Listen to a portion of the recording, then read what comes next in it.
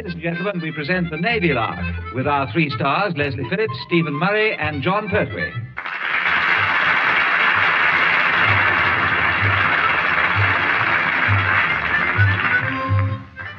There have been many books printed on the art of public speaking, including my own, Announcing for Announcers, Bodwell and Bond's 15 shillings.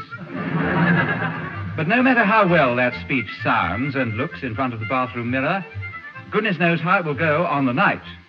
Mr. Phillips is the exception. His speeches sound terrible in the bathroom, too.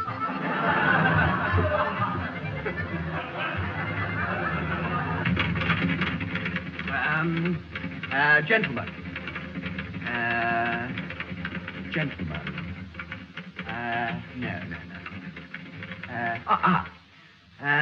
Gentlemen. What's the matter, Leslie? I can't find it. What, the gent? No.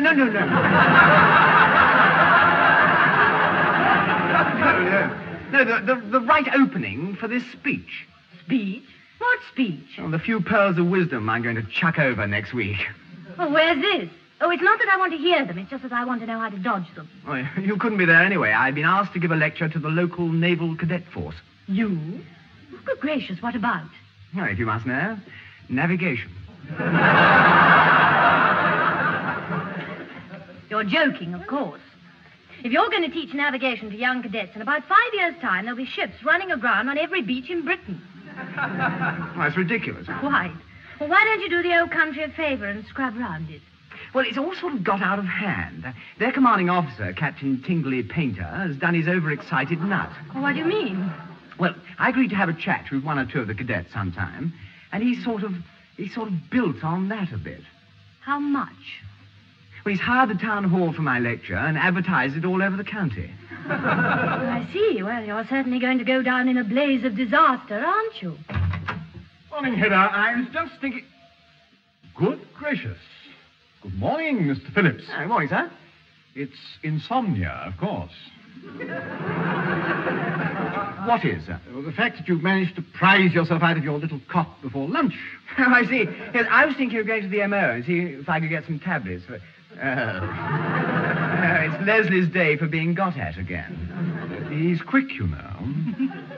Incidentally, Heather, I've heard some rumor about an admiral or somebody giving a lecture on navigation at the town hall next week. I wondered if you'd like to go. An admiral? Well, the rumor's a bit exaggerated, sir. It's not an admiral that's giving the lecture at all. It's me. You? I'm afraid so, sir. I see. In about 5 years, there'll be ships beached all over Britain. Wonder who that is. Come in. I say, excuse me, chap. Why, what have you done?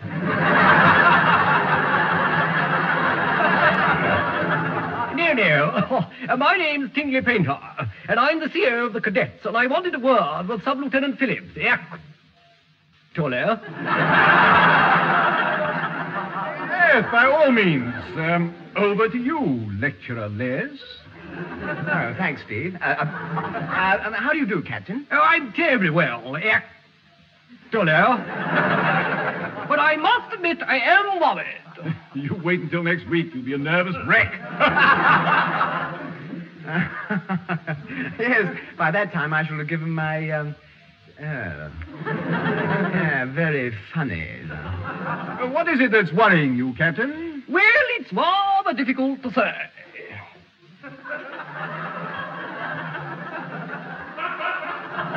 Oh, go on. Force yourself. Well, to put it bluntly, the effects of the adverts for your forthcoming lecture, Mr. Phillips, have been somewhat unexpected. What do you mean the town hall's sold out already? Hardly. We sold 1 ticket so far, and 14 cadets have resigned. Really? Well, that's jolly decent of us. Oh, lummy. Who bought the 1 ticket, may one ask? Mr. Phillips.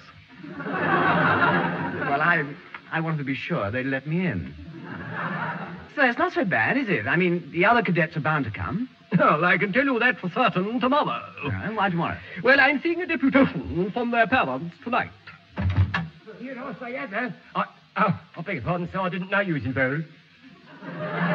Morning, Chief. What's all the panic? Oh, it's nothing, sir. Just Just a bit of a giggle, as you might say. Oh, you can do with one of them. What's happened? Well, you're not going to believe this, sir, but I've just had a bloke from the cadets asking me to put up a poster advertising a lecture on navigation given on Mr. Phillips.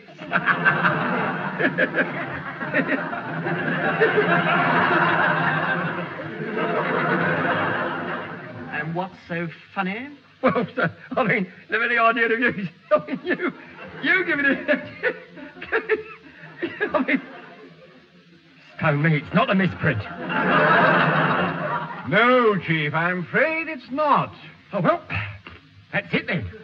What do you mean? In about 5 years' time, there'll be ships on beaches all over Britain. No, Chief, apparently not. The nation may still be saved. I understand the attendance at this lecture is liable to consist of Mr. Phillips, a creaking chair, and a barking dog. The parents have heard something of Mr. Phillips' qualifications and of this draft activities in general. Well, now I say, Captain, that we have a complete and thorough explanation, which I will not trouble you with at the moment. So I haven't had time to work it out yet. Thank you, Chief. Of course, it would help tremendously if the draft happened to have some particularly spectacular achievement to its credit. You mean something like all this long route march nonsense that's been going on? Yes, exactly. What's that? I don't think I've heard about that. No, sir, no, I don't suppose you have, no. It's usually reported in the morning papers, and you're never up and about. Early enough for them, are you? Well, it's a little difficult to explain, actually. For some reason best known to themselves, a lot of people all over the country, including service personnel, have been trying to set up marching records. Marching records? Yes. And if you say one word about hearing the one from the bridge on the River Kwai and family favourites, I'll slash you. Of course, if you had a man here who could set up a record, it would be just the thing. Yes. Now then, let's see. Who is there? Yeah, well, if that's all, sir, I think I'll just... Not so fast, Chief. No, honestly, sir, I've got a stack of Well, stuff. it'll have to keep, won't it? Will it? Yes, until you get back. Oh, blimey. Boots. Marching up and down again. And Pertwee is going to be inside them. Jolly sporting of you to volunteer, Chief. Wasn't it? Is the ammo about at all, sir? Believe so, Chief. Why? Well, it's me limp, sir. That's what it is, me limp. I mean, naturally, I'd like to limp right before I start. Of course, being hereditary limp. May take a year or two, but the sooner he starts manipulating me ligamentorials, the sooner... Yes, well, I'll have a word with him about your distressing and somewhat sudden ailment immediately, Chief. In the meantime, go and sort yourself out a comfortable pair of boots.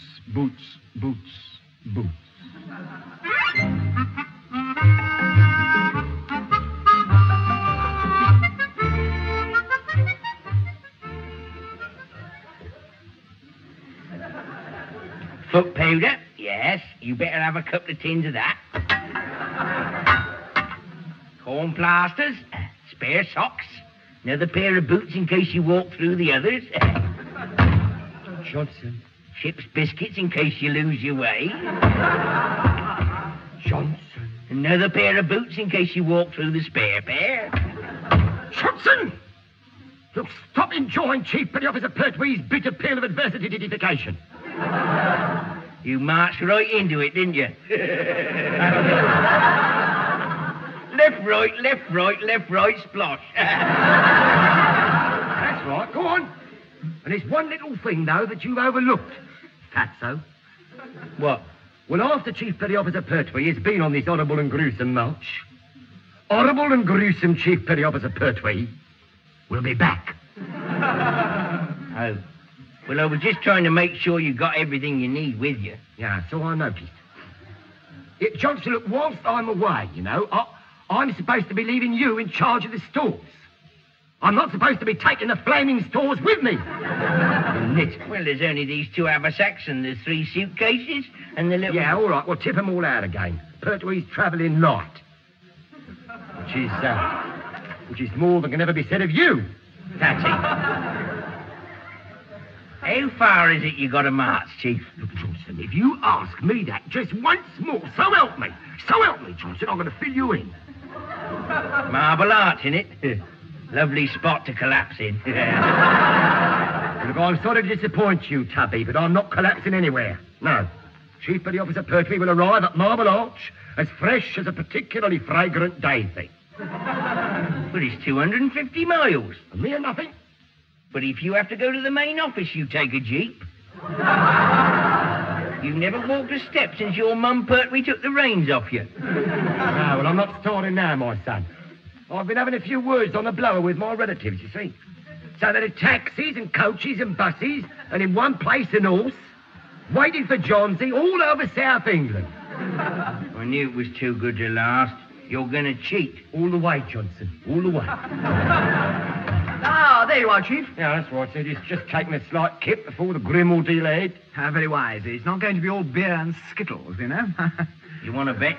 Look, I've told you before. I've told you before. Next time you want to say something, shut up.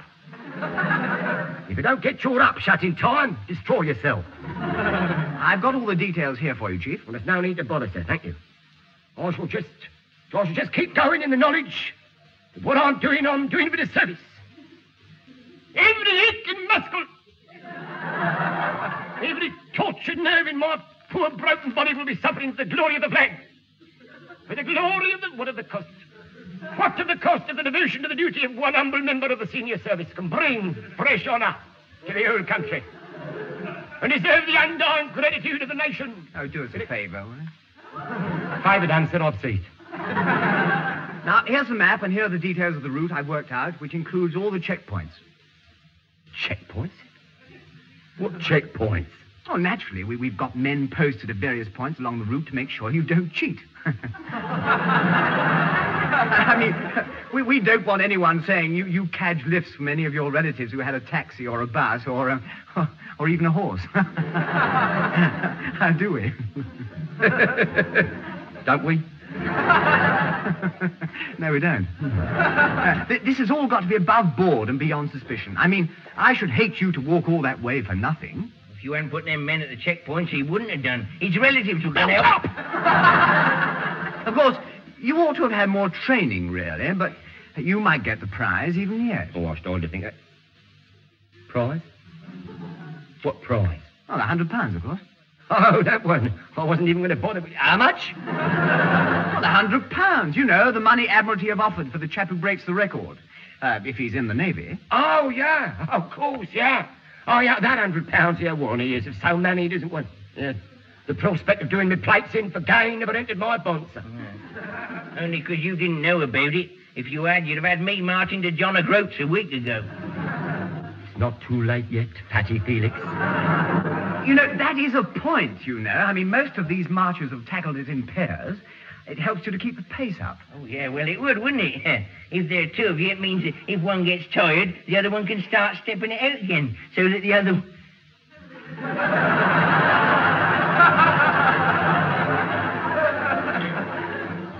Good morning. Here!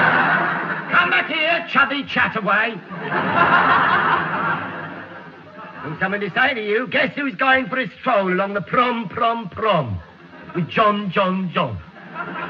Oh, you don't have to guess. I know it. I am. So well done, Johnson. Carry on. Jolly good of you to volunteer. Yeah, wasn't it? Now then, let's see. Foot powder. Yeah. Yeah, you better have a couple of tins of that. Corn plasters. 14 tins, yeah. Spare socks. You're rotten. Absolutely stinking rotten. Yeah. You're rotten. Yeah, rotten. Yeah, very likely. I don't know what you're so worried about. I mean, it's going to be a lot easier for you. Why? Well, I mean, if your feet get tired, you can just keel over and roll the rest of the way. Doomed. That's what I am, doomed. You are, Johnson. You are.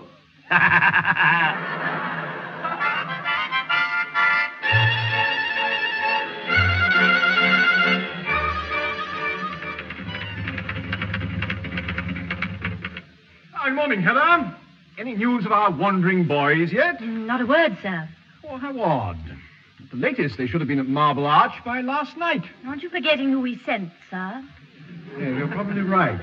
I had hopes that the possibility of £100 at the other end would keep Pertwee going till he dropped. Oh, but surely the prize money goes to the draft, not to the individual. Yes, I believe it does, but I didn't think I'd trouble the chief with petty detail. Besides, if he'd known that, we'd never have got him on his feet at all. Hello, main office. This is Commander Povey, Portsmouth. Oh, good morning, sir. It may be good your end. This end is murder. Number one there? One moment, sir. Commander Povey? Yes, sir. How did you guess? And the way you held the phone away from your ear. Hello, Commander Povey. Number one here. I suppose it's too much to ask, but have you the faintest idea where Chief Petty Officer Pertwee and that other idiot have got to on this ridiculous march? Not exactly, sir. We're awaiting news of them right now. Then here's some. I have a lorry driver in my office. He turned up here this morning with an empty van and a complaint. Complaint? Nothing contagious, I trust. Number one, this is a very serious matter. Oh. I gather he gave a lift to 2 sailors yesterday. One was a tall, thin petty officer, and the other was a very fat rating. Oh, I see. What is your visitor with the empty van complaining about exactly? The fact that his van wasn't empty before he picked them up, of course. Yes, I was afraid that would be it. Where did he drop them yesterday, sir? In Kingston, outside a second-hand shop, I understand. Oh, well, your van driver knows where to buy his stuff back, doesn't he? Incidentally, sir, how did he happen to come to you with this complaint? Simple. They told him they were stationed here and that they were brothers. Brothers? Yes. Charlie and Albert Povey. I like that. Well, I thumping well don't. Now, for goodness sake, find those 2 layabouts before they reach London and pitch anything else in my name. We'll do our best, sir, but goodness knows where they are now.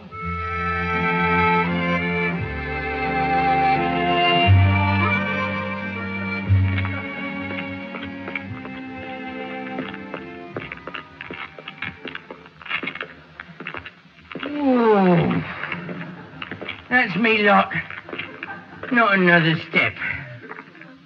Me poor little tootsies have had it. Oh, no, they haven't, Johnson. No, they haven't. They're just getting warmed up. Warmed up? If they get any hotter, it'll be a job for the fire brigade. All right, then, well, look, dip your boots in that puddle for a bit. Righto.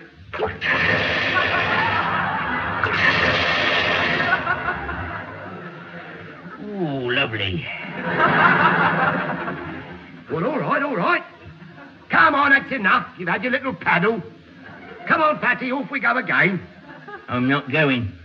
Not another step unless I can take this puddle with me. Come on, look, don't be a baby. Can't be much further now. I mean, we were in Kingston yesterday afternoon, and we've been going all night, so it's now about 4 o'clock. Here, Johnson. What, Chief? How far is Kingston from Marble Arch? Oh, I don't know, about 10 or 11 miles, I suppose. Why don't you look at that map Mr. Phillips drew up for us? Because if anyone knows about map drawing, it...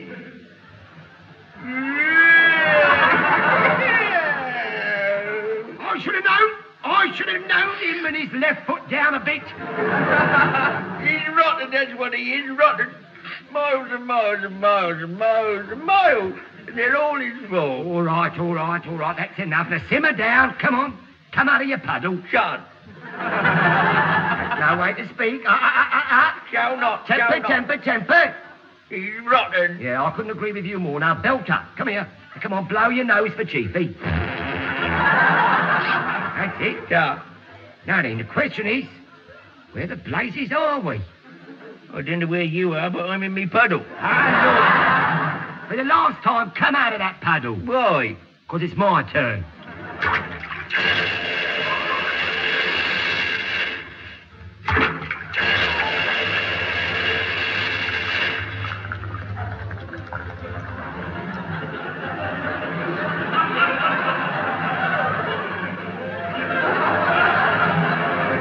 Lovely. Ooh, it's lovely, isn't it? Lovely. Here, Chief, I just thought of something. What now? While we're trying to figure out where we are, why don't we pop into my mum Min's for a cup of tea? Your mum Min? Yeah? You're stupid, Nick. Your mum Min lives in Plymouth. It'll take hours to get back there.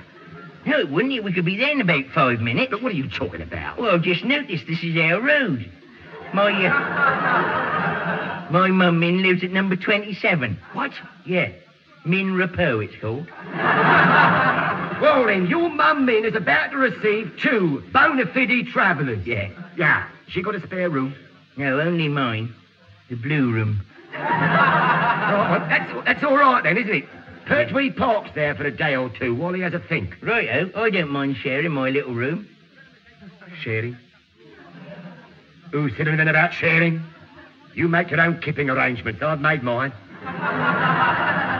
Come on, quick, Monks. Come on, Johnson. Lift. All right.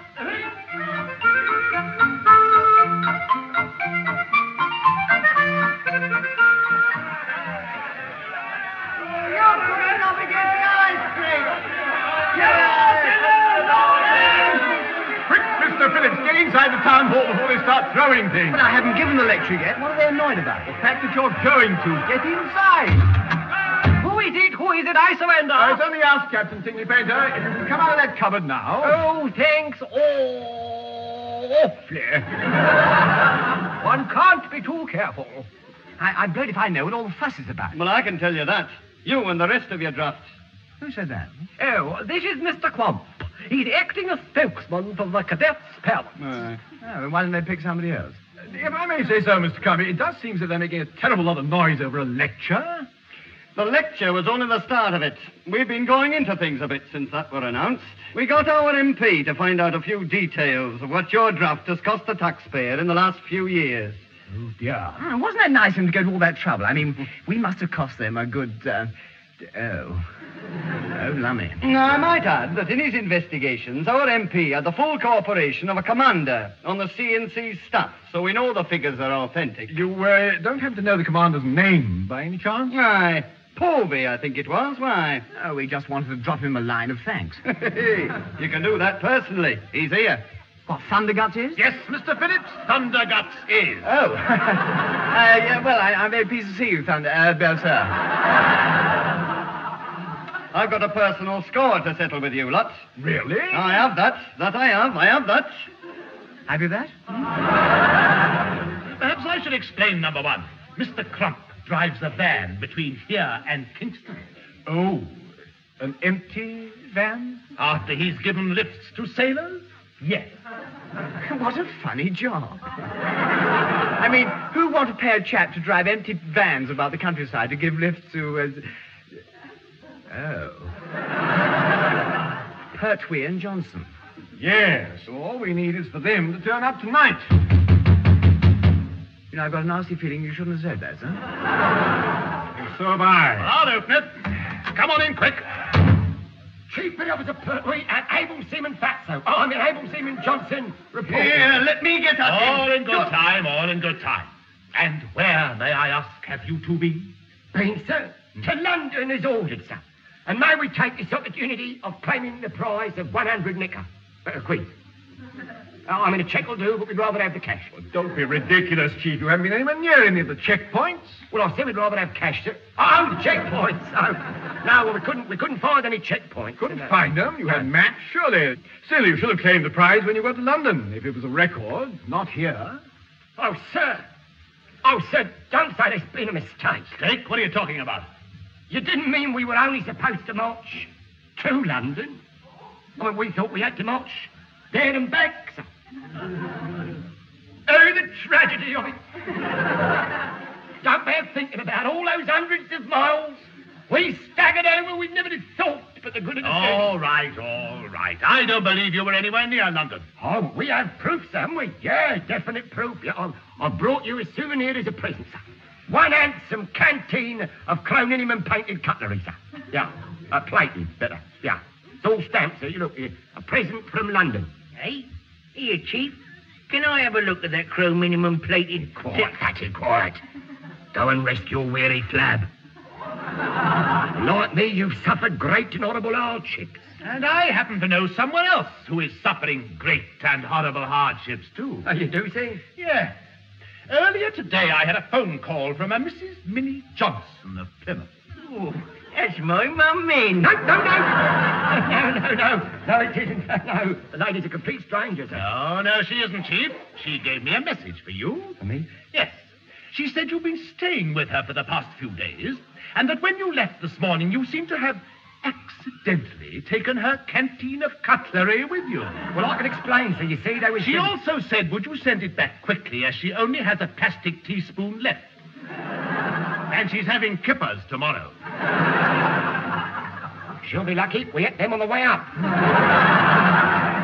You're rotten, that's what you are. You whipped my mum Min's eating irons. Well, I left the plastic spoon, didn't I? Yeah, but she's got nothing to eat it with. Here, I say, look at the time. I will start my lecture. Yes, well, if that's all, said I'll be getting... Stay where you are, Chief. I've got a reserved seat for you at this lecture. Yeah, thanks all the same, sir. But this gentleman will show you the way. You're sitting together. Oh, how to do, sir? I don't think we... Let me get at him, that's all I ask. Let me get at him. Blimey, it's Mr. Crump. Ah, it is that. That it is. It is that. Is it that? Yes. Well. Yeah, you're just the chap I wanted to see, Mr. Crump. Oh, you know, about your van, Mr. Crump. I meant to tell you this. Look, have you noticed about the rear doors?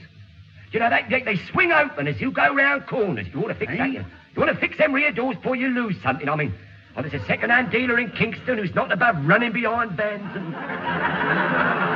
You know, he'd wriggle out of a Swiss roll and bring the jam out with him. Now, let's have a bit of hush. I want...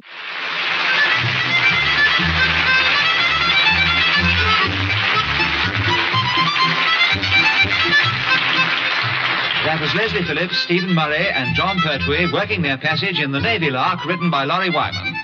Leslie Phillips was the sub-lieutenant, Stephen Murray was the number one, John Pertwee was the Chief Petty Officer, Commander Povey was played by Richard Caldicott, Able Seaman Johnson was Ronnie Barker, the recorded production was by Alistair Scott Johnson.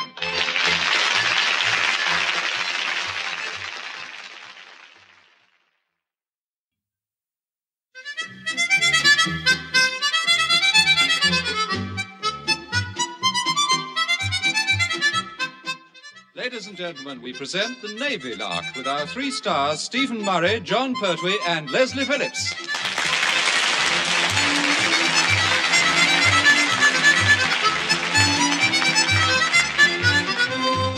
A day with a crowd at the London sales can be grim, but when our crowd sails to London for the day, it's wiser to stay at home if you don't want to get hit in the bargain basement. Well, even if you live as far away as tropical Postani land, you're not safe.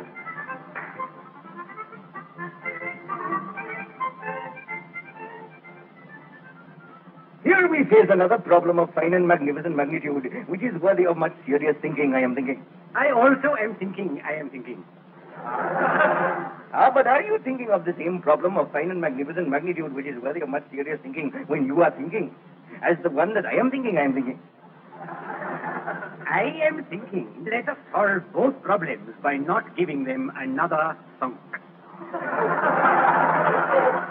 Hooray for you, my fine gentleman friend. Much obliged to my stupendous boon companion. Has your problem of fine and magnificent magnitude anything to do with the truly handsome signal of great urgency for His Excellency Governor Todd Hunter Brown that you are holding between thumb and third finger of your chubby left hand? It has indeed. This truly handsome signal of great urgency arrived 2 days ago from the top boatman lordship in Whitehall of England. Oh, is the truly handsome signal of great urgency asking His Excellency the Governor Todd Hunter Brown and his lady wife to come to have tea with top boatman lordship in Whitehall of England? It is. Then His Excellency Todd Hunter Brown had already answered that he will be happy to have tea in Whitehall of England, and is at this very moment packing his fine old genuine imitation plastic leather trunk bags for a trip. Then the top boatman lordship will have much respect for His Excellency the Governor Todd Hunter Brown when he sees him wearing his fine old genuine imitation plastic leather trunk bags, I'm thinking. But how did he answer the signal of great urgency when I still have the signal in my chubby left hand? The top boatman lordship sent another handsome signal of even greater urgency, which I took to His Excellency Governor Todd Hunter Brown yesterday. Oh, my God. In that case, I shall not now need to take this handsome signal to him after all, and we can both get back to that problem of fine and magnificent magnitude worthy of much serious thinking, which you have forgotten. I second that proposal, but would suggest that we continue our much serious sunk elsewhere. As I see His Excellency Governor Todd Brown and his lady wife approaching, and have no desire to be caught for carrying his fine old genuine imitation plastic leather trunk bags. In short, Scarpa. Hi, come back. Yeah, oh, give us a hand. The flute, Philip. They've turned us off like they always do. I've been trying to get them to take away my empties for years. They have, my dear. If they hadn't, by now, Government House would be behind so many bottles, it would look like the Crystal Palace. True. Do you think perhaps I should stay behind and find out who's been getting all those threepence? No, my dear. We've both been invited to London for an official visit, so we must both go. It's all very inconvenient, because I can never finish my crazy pavement path in the garden now. Crazy pavement? I thought it was to be an ordinary path. Well, it was, but it sort of turned out like that. Yes, I know, and it leads straight round to the off-license. A pure coincidence. Well, never mind about that now, Amelia. We must get on, or we'll miss this month's supply boat. And I don't want to be stuck in Patani Land when we could be in London. I wonder what sort of official reception they'll have laid on for us, I wonder. I wonder. Oh, it'll be all cut and dried and worked out to the last detail by now. I'm looking forward to it, you know.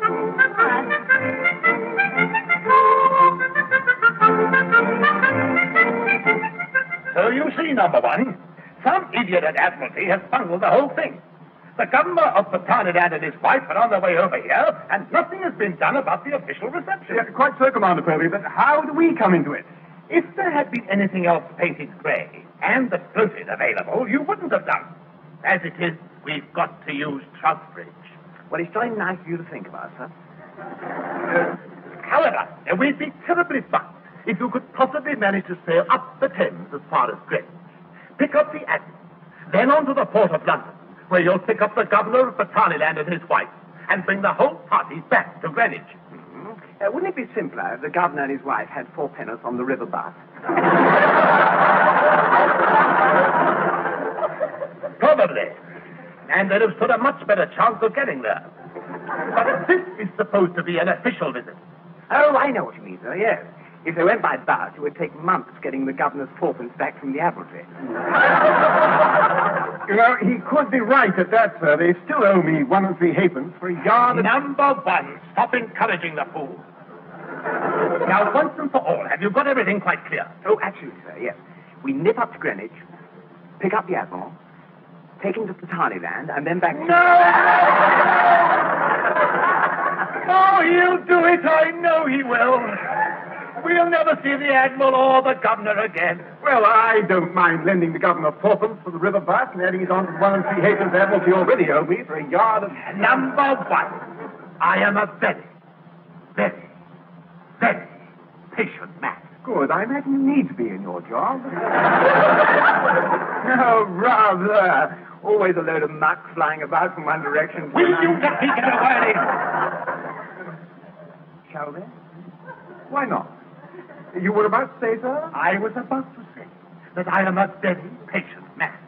But if you make one blunder on this trip, I'll have you all dumped out of the service. Oh, Lord, if they do that, number one will never get his 1 3 halfpence back. Well, I probably shan't anyway. Oh, will you be coming aboard Troutbridge as well as the Admiral, sir? No, I shall be on one of the escort vessels right astern, so I shall be able to keep an eye on you. I also expect to see Troutbridge looking as if she belongs to the fleet. What do you mean, sir? I don't want the Admiral or the Governor to think that they've been picked up in something we've borrowed from Tugboat Annie.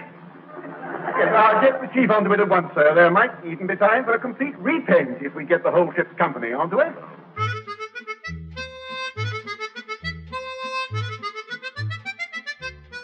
You know, Georgie, this is the sort of thing that destroys a man's faith in human nature. What is it? Well, all this repainting nonsense, of course. Look, I've got 14 houses in the village done out in flat grey undercoating, and what happens?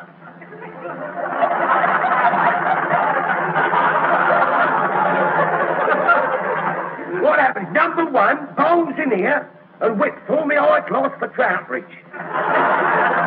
I don't know. The Navy and half take liberties at times. Well, it was their paint. Here, Chief, how did you persuade 14 householders they wanted their houses painted battleship grey? They look a bit drab, weren't they? Yeah, very. They didn't have no choice. Oh, you mean they haven't got any other colour? No.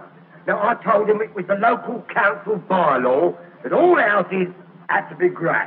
I never thought they'd believe that one. They had to. Because it's cheap. Since when? Since my Uncle Egbert Pertwee was elected mayor, of course. Egbert Pertwee? I don't think I know that one. Who's he? The local decorator. Yeah, we've come to a sort of little arrangement. Carve up, you mean? Well, call it what you like. Call it what you like. Egbert and Johnsy are doing all right. At least we weren't until all that hard grass got wasted on Troutbridge. Do you realise we may have to buy a tin now? Oh, what a shame. Say nothing of the 2 gallons of turps to thin it down a bit.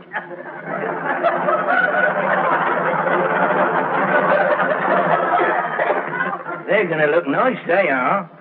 14 houses with 1 tin of paint and 2 gallons of turf.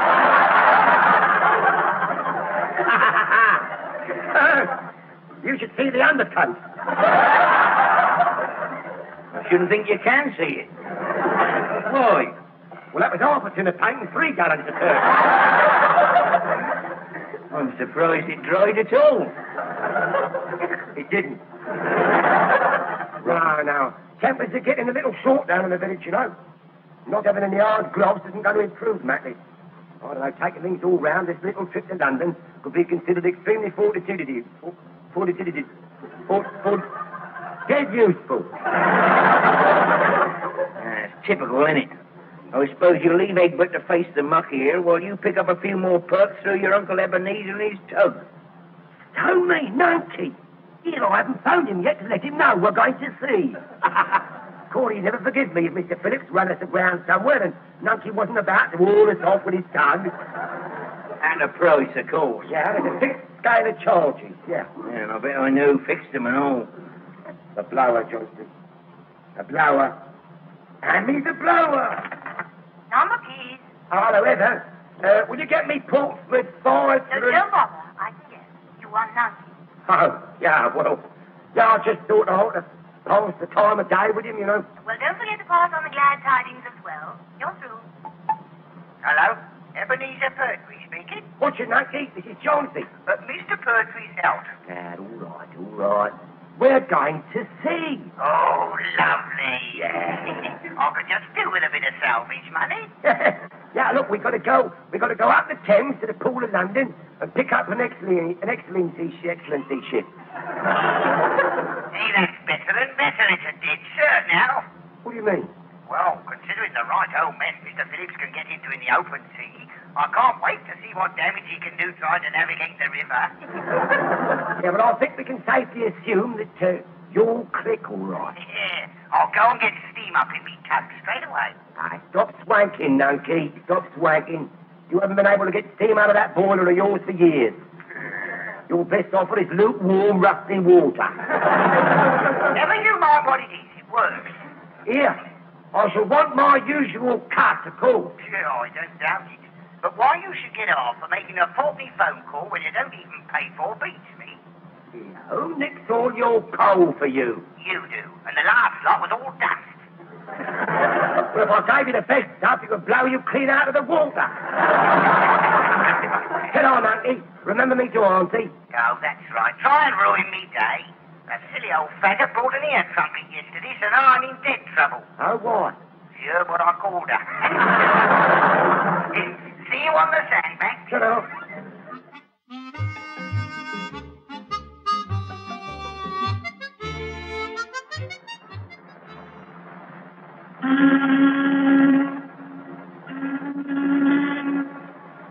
Phillips, you have to keep blowing that siren. Audible warning of approach, sir. The river's pretty crowded, you know. A lot of craft about. Oh, don't worry, sir. As soon as they can read our name, they'll all start out of it straight away. And they will if they're smart. I mean, you know what sort of muck I can get into in the open sea, but when I go up a river, it can be nobody's business. You are unkind, Chief. Now, what fascinates me is that we've got this far without closing the Thames to all shipping for a month. There's plenty of time. We've got another couple of miles to get. Oh, I fall for it every time, don't I? Bridge number 1 here. Starboard lookout here, sir. Greenwich Pier approaching, sir. You mean we're approaching Greenwich Pier, I hope. That's right, sir. Although if Greenwich Pier could move, my bet is it would be nipping off upriver as fast as it could. Yes, you're probably right. Oh, and sir, Admiral's barge approaching, sir. Thank you, Goldstein. Admiral's barge approaching, Miss Phillips. Oh, good show. He's packed me alongside, sir. Thanks, Chief. Mr. Phillips. Yes, sir? What are you trying to do? Race into the pool? No, sir. I mean, we should win easily. We can do... I see what you mean, sir. You think we ought to stop. Quite. Stop engines, Chief. Stop engines, it is, sir. Hey, you idiot! Let me get aboard, can't you? Admiral seems to be in fine voice this morning. Yes. Now, what next? Oh, yes. Drop anchor, Chief. But, sir, the barge is alongside. Chief, drop anchor. Drop anchor! Drop anchor! Hey! No! Put it up! Look out! Everybody down!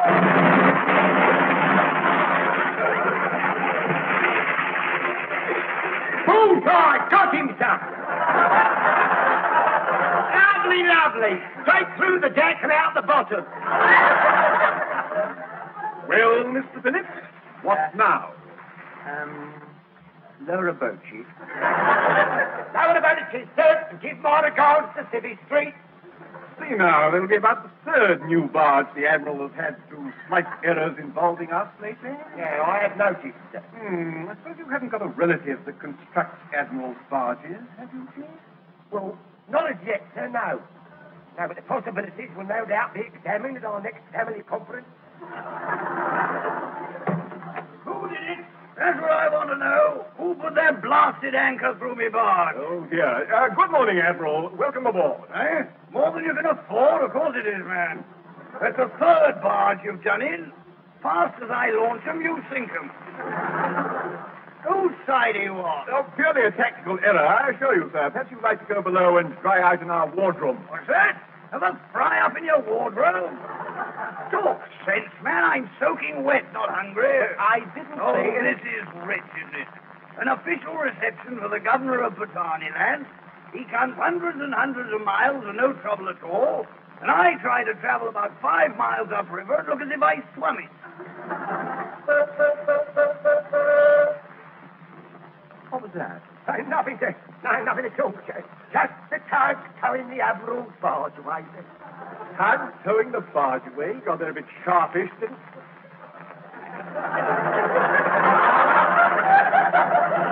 Pertwee. No, a complete stranger, sir. I've never seen the captain before in all my time. Shut up, monkey, you old fool! Yes, just as I thought. Uncle Ebenezer Pertwee. Now, I wonder who tipped him off. A pure blind coincidence, sir. Oh, I'm sure it is. Out of the kindness of his heart, Sir Nunky happened to be passing whilst delivering urgent medical supplies to a sick cousin twice removed who fell off his ice cream tricycle, sir. He broke his left... Yes, very commendable, Chief. But let it be clearly understood that no matter what sort of muck we get into from here on, I won't have Nunky get us out of it if he's the last tug between here and China.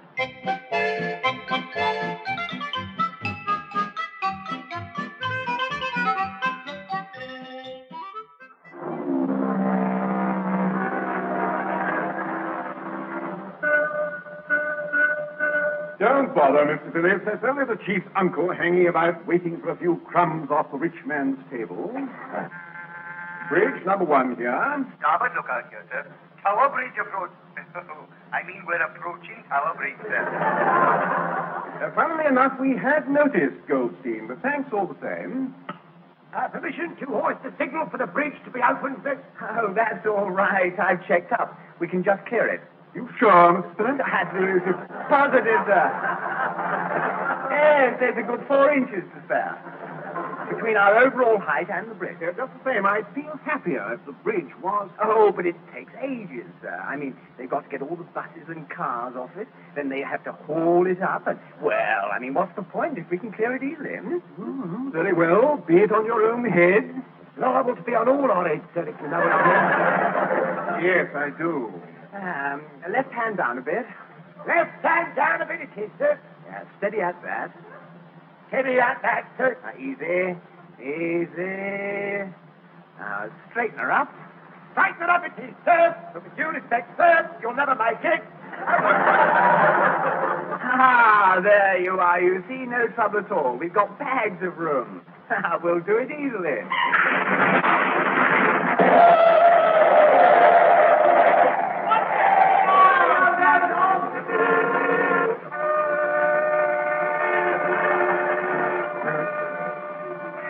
Oh, yeah, we've done it all right, sir. Sure. Our mast snapped off and most of it's on the bridge. Stop engines. Stop engines a bit late it is, sir. Oh, I know what's happened. It's high tide. Oh. We've only got that 4-inch clearance for low tide. Oh, pity.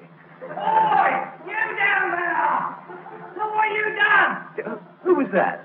Well, I think it's that bus conductor leaning over the bridge and shaking his fist. Oh, so it is. Good morning, bus conductor. Lovely day. You stupid Nick! Look what you done to my bus! What? Stuck your flaming mast snapped through the used ticket box!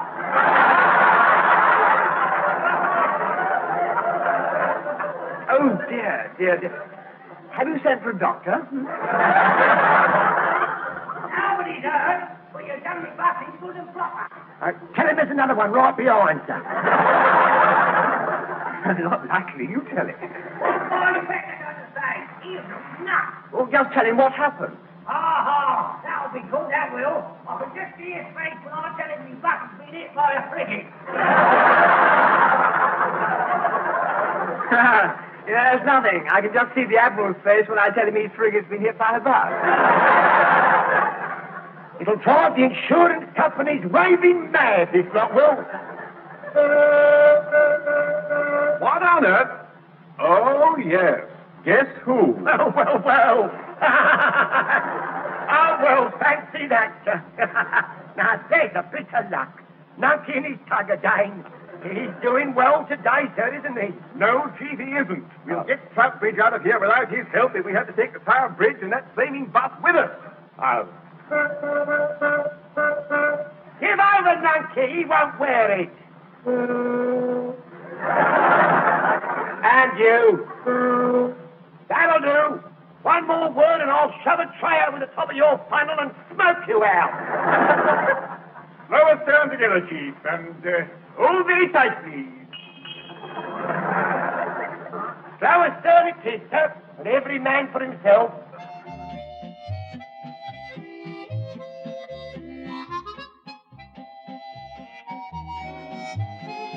Well, number one, the only thing that surprises me about your little trip out here to the pool is that you got here at all. Matter of fact, Commander Povey, it surprised us a bit. Yes. Jolly good show, I thought. Jolly good show! You knocked 7 kinds of luck out of the Tower Bridge, a national monument, I might add. Wreck a number 78 bus, and you reckon it was a jolly good show? Now, fair, huh? I mean, look at all the bridges we missed. Oh. Good grief, he'll want a medal next.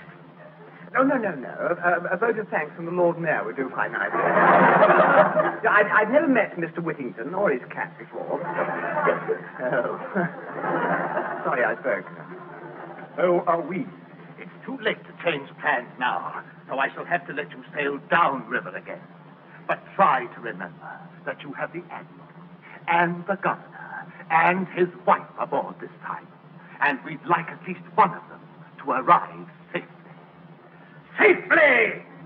Are you staying aboard, Commander Povey? Much to my own personal relief, number one. No, I am not. I shall be right astern in Makepeace. Well, mind your own bumpers. What? I mean, well, tries not to kick up a rumpus. Oh, for crying out loud. Sail in 5 minutes, number 1. The official party are in your wardroom. Aye, aye, sir. And this time, try to remember to fly a signal for the opening of the bridge. They'll be only too happy to oblige. If you're only asked, there's no need to charge it like a rogue elephant. No, I'll see you at Spirit. What? You know, Spirit. No! Sir? Well, Mr. Phillips? I was just wondering, what is the signal a ship has to fly if she wants Tower Bridge open? I've no idea. I suppose, Mr. Phillips, you're supposed to know that. Yes. Yes, I thought I was. Oh, well, I'll think of something.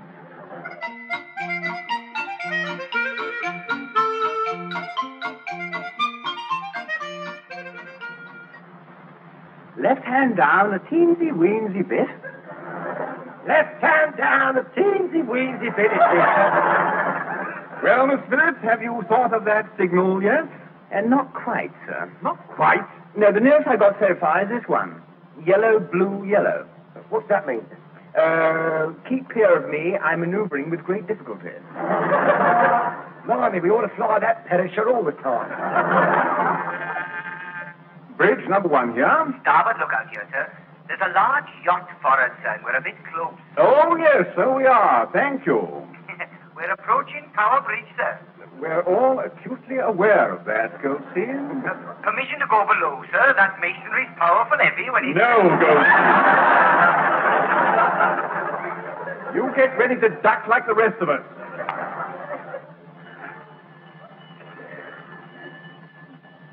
What's that bell? I think it's coming from the Tower Bridge, sir.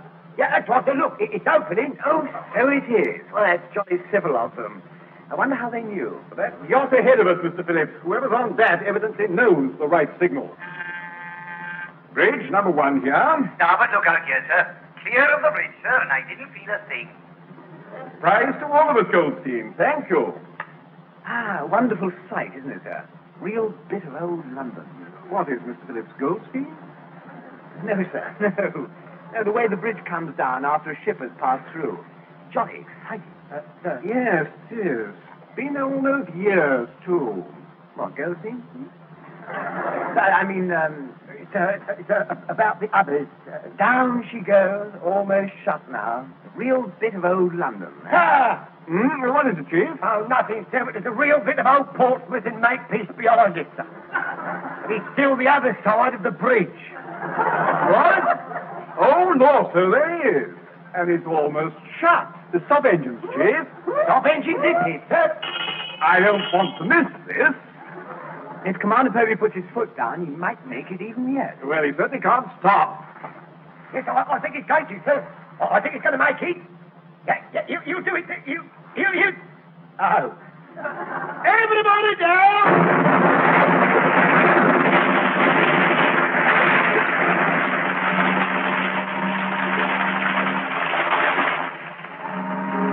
Tracy and the rest of the lieutenants right behind him.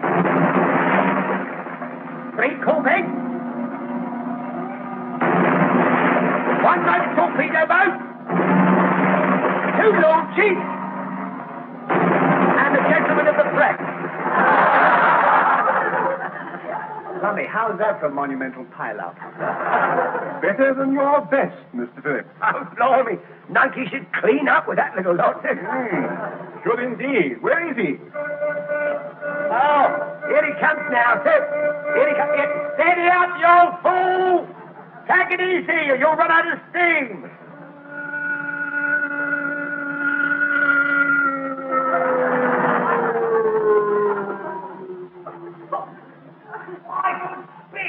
You and your rotten old coal dust! Nunky seems to be adrift, Mr. Phillips. Yes, so he does. What a shame. I suppose we could take him in tow. Yes. At a price, of course.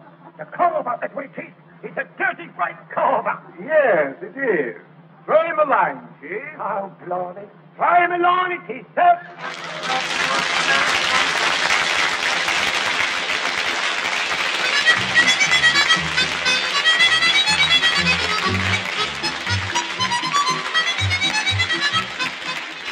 That was Stephen Murray, John Pertwee and Leslie Phillips working their passage in the Navy Lark, written by Laurie Wyman. Stephen Murray was the number one, John Pertwee was the Chief Petty Officer, Leslie Phillips was the Sub-Lieutenant. Commander Povey was played by Richard Caldecott, Able Seaman Johnson was Ronnie Barker, the Admiral was Tenniel Evans, Heather was Heather Chasen, and Bracewell was Michael Bates. The recorded production was by Alistair Scott Johnston.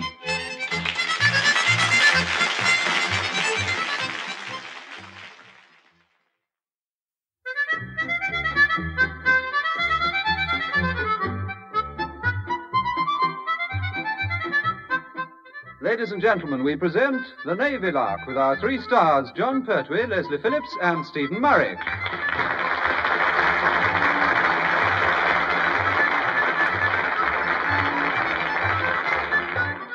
Every day there are board meetings taking place at which monumental decisions have to be taken. Naturally, Admiralty have their little get-togethers too, and at these meetings it's usually the Admiral who's bored.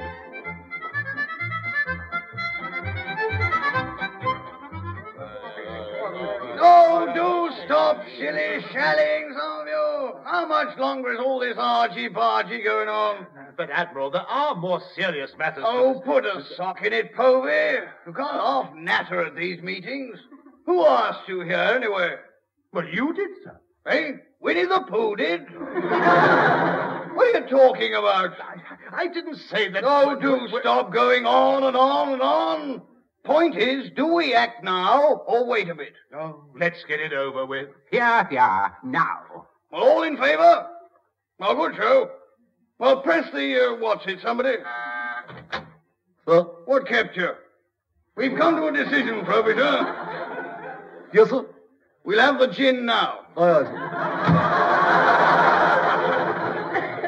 Well, that's that settled. Let's chat about the tests for this bloke Watson's invention, shall we? I say, thanks awfully. Now, what's this invention of yours do? It's an extension of the use of radar, enabling it to be used over much greater distances.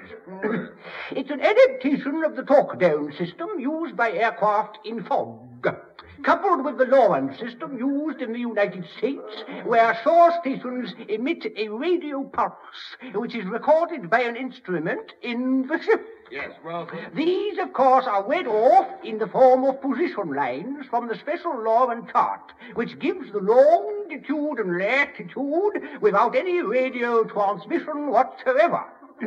Now, in my system, I've adapted the pulsator flanges and coupled the transistor... Yeah, hang on a minute, I just thought of something. Do you mean a snag? Rather, whatever happened to that gin? Now, sir, if we could get back to Professor Watson's direction finder, would you be agreeable to testing it shortly? I feel it only fair to say that as with all new inventions, there is an element of danger. One can never be 100% certain until one has made a test. What we need for this test is somewhere that's completely isolated and cut off. A draft that is of no tactical importance, so that if anything does go wrong, it won't affect our naval defenses one way or the other. I agree. But where are we going to find a draft like that? I don't think that's going to be too difficult. In fact, I'm sure I know the very draft that fits all these requirements quite perfectly. You do? Well, they sound a pretty useless lot. They are. In fact, those jolly jacks are the most idle jacks in the entire service.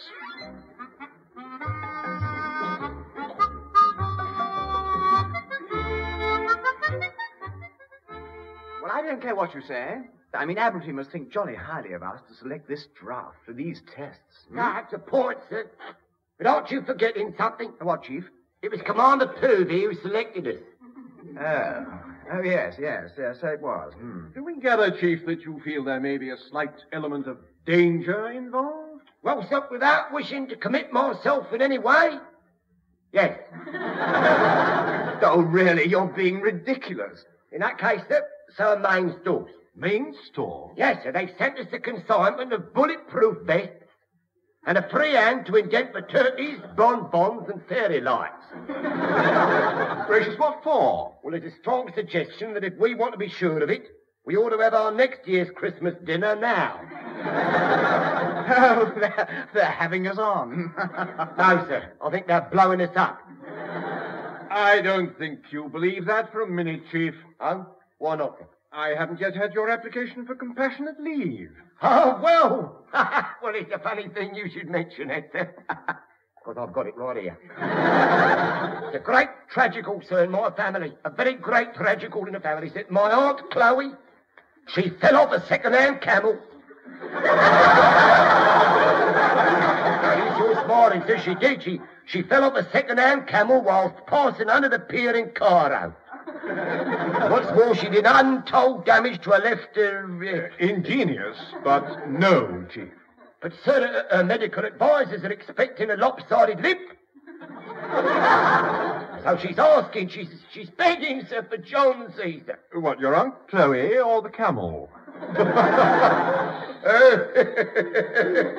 must know, sir, the camel. Well, which one did untold damage to her left, both of them, sir. Oh, it's nasty. I had an uncle who once wrecked his right, Yeah, very easily done, sir. Very easily. Yes, especially riding a second-hand camel, I presume. Yes, very hazardistical, sir. Yeah, very hazardistical. I can imagine. Come in. Excuse me, sir, but do you know who arranged for this draft to be used for testing the new radar? Well, Commander Povey, I believe, Heather. Why? Nothing, sir, except that I just had a phone call from a girlfriend of mine who's on the CNC staff at Portsmouth. Not bad news, I trust? Well, she hasn't damaged her left, No. Nothing like that. It's rather odd, really. She just rang up to say she'd seen we'd been selected for the test, so good luck and goodbye. Oh, isn't that nice of her? Well, fancy taking the trouble to ring up just to say, sir. Well, Mr. Phillips? About my compassionate leave. You remember my uncle wrecked his right... Wait a minute. There's a flaming liberty. My aunt and her camel did untold damage to their left long before your uncle and his right. Forget it. Neither of you are going anywhere. We're all going to wallow in the, together. No, I'd rather not, sir, if you don't mind. No. Oh, cheer up, Pertwee. We might all get promoted. If by promotion you mean sent up a flaming great height, you might well be correct, sir. There's something else, too, sir. I was afraid there would be. They've issued a warning to shipping. Why? I'm not going to sea.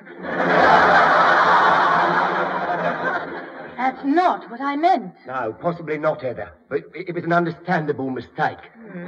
Well, apparently Admiralty have decided that all shipping must keep well clear of this island as experiments of an uncertain nature are about to take place. They put things so delicate, don't they?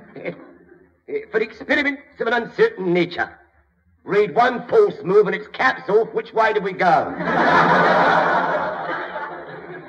Do you think there really is going to be some risk involved, sir? Well, it begins to look rather like it, Heather. Oh.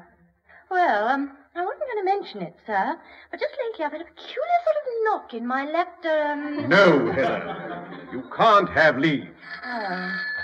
Hello, number 1 here. Jetty Guardian, sir. There's a craft approaching with a shocking lot of old iron on it, sir.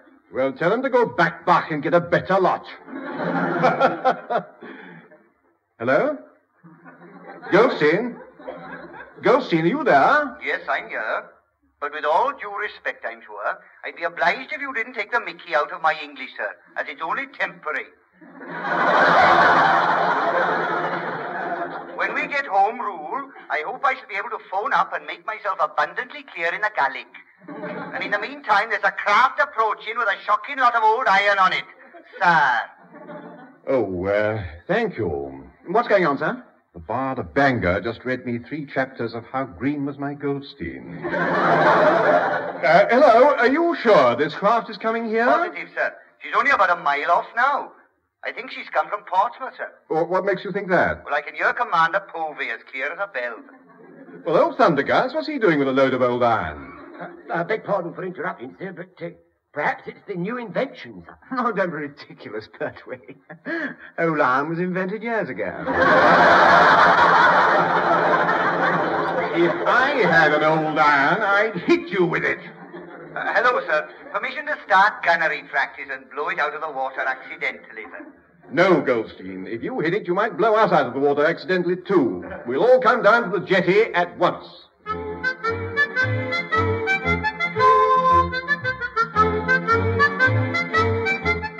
Well, Professor Watson, can we assume that you have assembled all your equipment satisfactorily now? Oh, rather. Down to the last nut and... Bolt? No, the last nut. There's a bolt missing. I don't suppose it'll matter. Not matter, sir. No, if it blows up, there'll be a lot more than that missing, won't there? Yeah, including us. Wonderful thing, a sense of humor. May we ask what time you intend to start operating this machine, sir? I don't. Ah, well, that's a relief. Although carting it over here and setting the blooming thing up on the jetty seems a bit pointless if you're not going to... I meant I'm not going to operate it. You are. I say, are we really? Oh, I can hardly wait to start trying to... Now, just a minute. Why aren't you going to operate it? Because you shall be as far away as possible. Oh, I see. Do you mind if we all come with you? What Professor Watson means is that he and I will be on a radar training ship as far away as possible, and you'll be here to direct us back. Oh, well, I'd much rather play swaps. Excuse me, beg pardon. Well, Chief? The machinery's all set up, sir. Permission to go aboard, sir? Go aboard what? Anything, sir. Anything at all. I'm not fussy, just so long as it's not going to hang about.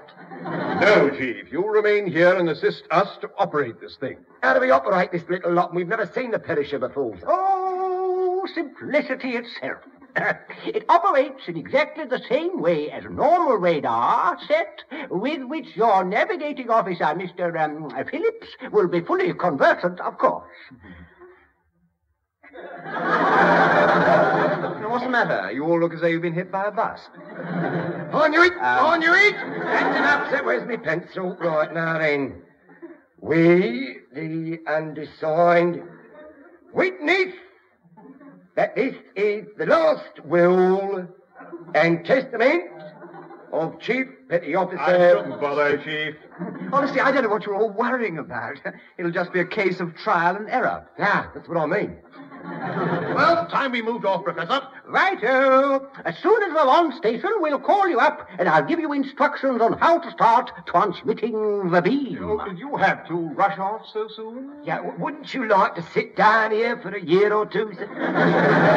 No, Chief Petty Officer Pertwee. The Petty Officer. Oh, Petty. The sooner we get started, the better now. You'll maintain a strict security guard on the apparatus at all times, of course, number one. Oh, naturally, sir. I don't want anything to happen to it. Then I should take Mr. Phillips with you, sir. I do wish you'd all stop fussing. I'll soon get the hang of it. You know my motto. If at first you don't succeed... Harps will be issued shortly afterwards. Yes, exactly. That's what... No. I meant if at first you don't try again, then suck it and see. Come on, Professor, for goodness sake, we'll never get this test started.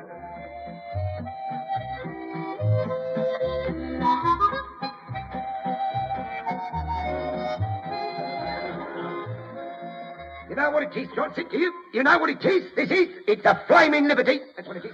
What is? Getting the Pertwee on guard duty, of course. I wouldn't have said it was a liberty. I'd have said it was a blooming miracle. Yeah, true. The last Pertwee to do a guard was my grandfather at the Battle of Pongoland. I suppose the ship he was on was sunk.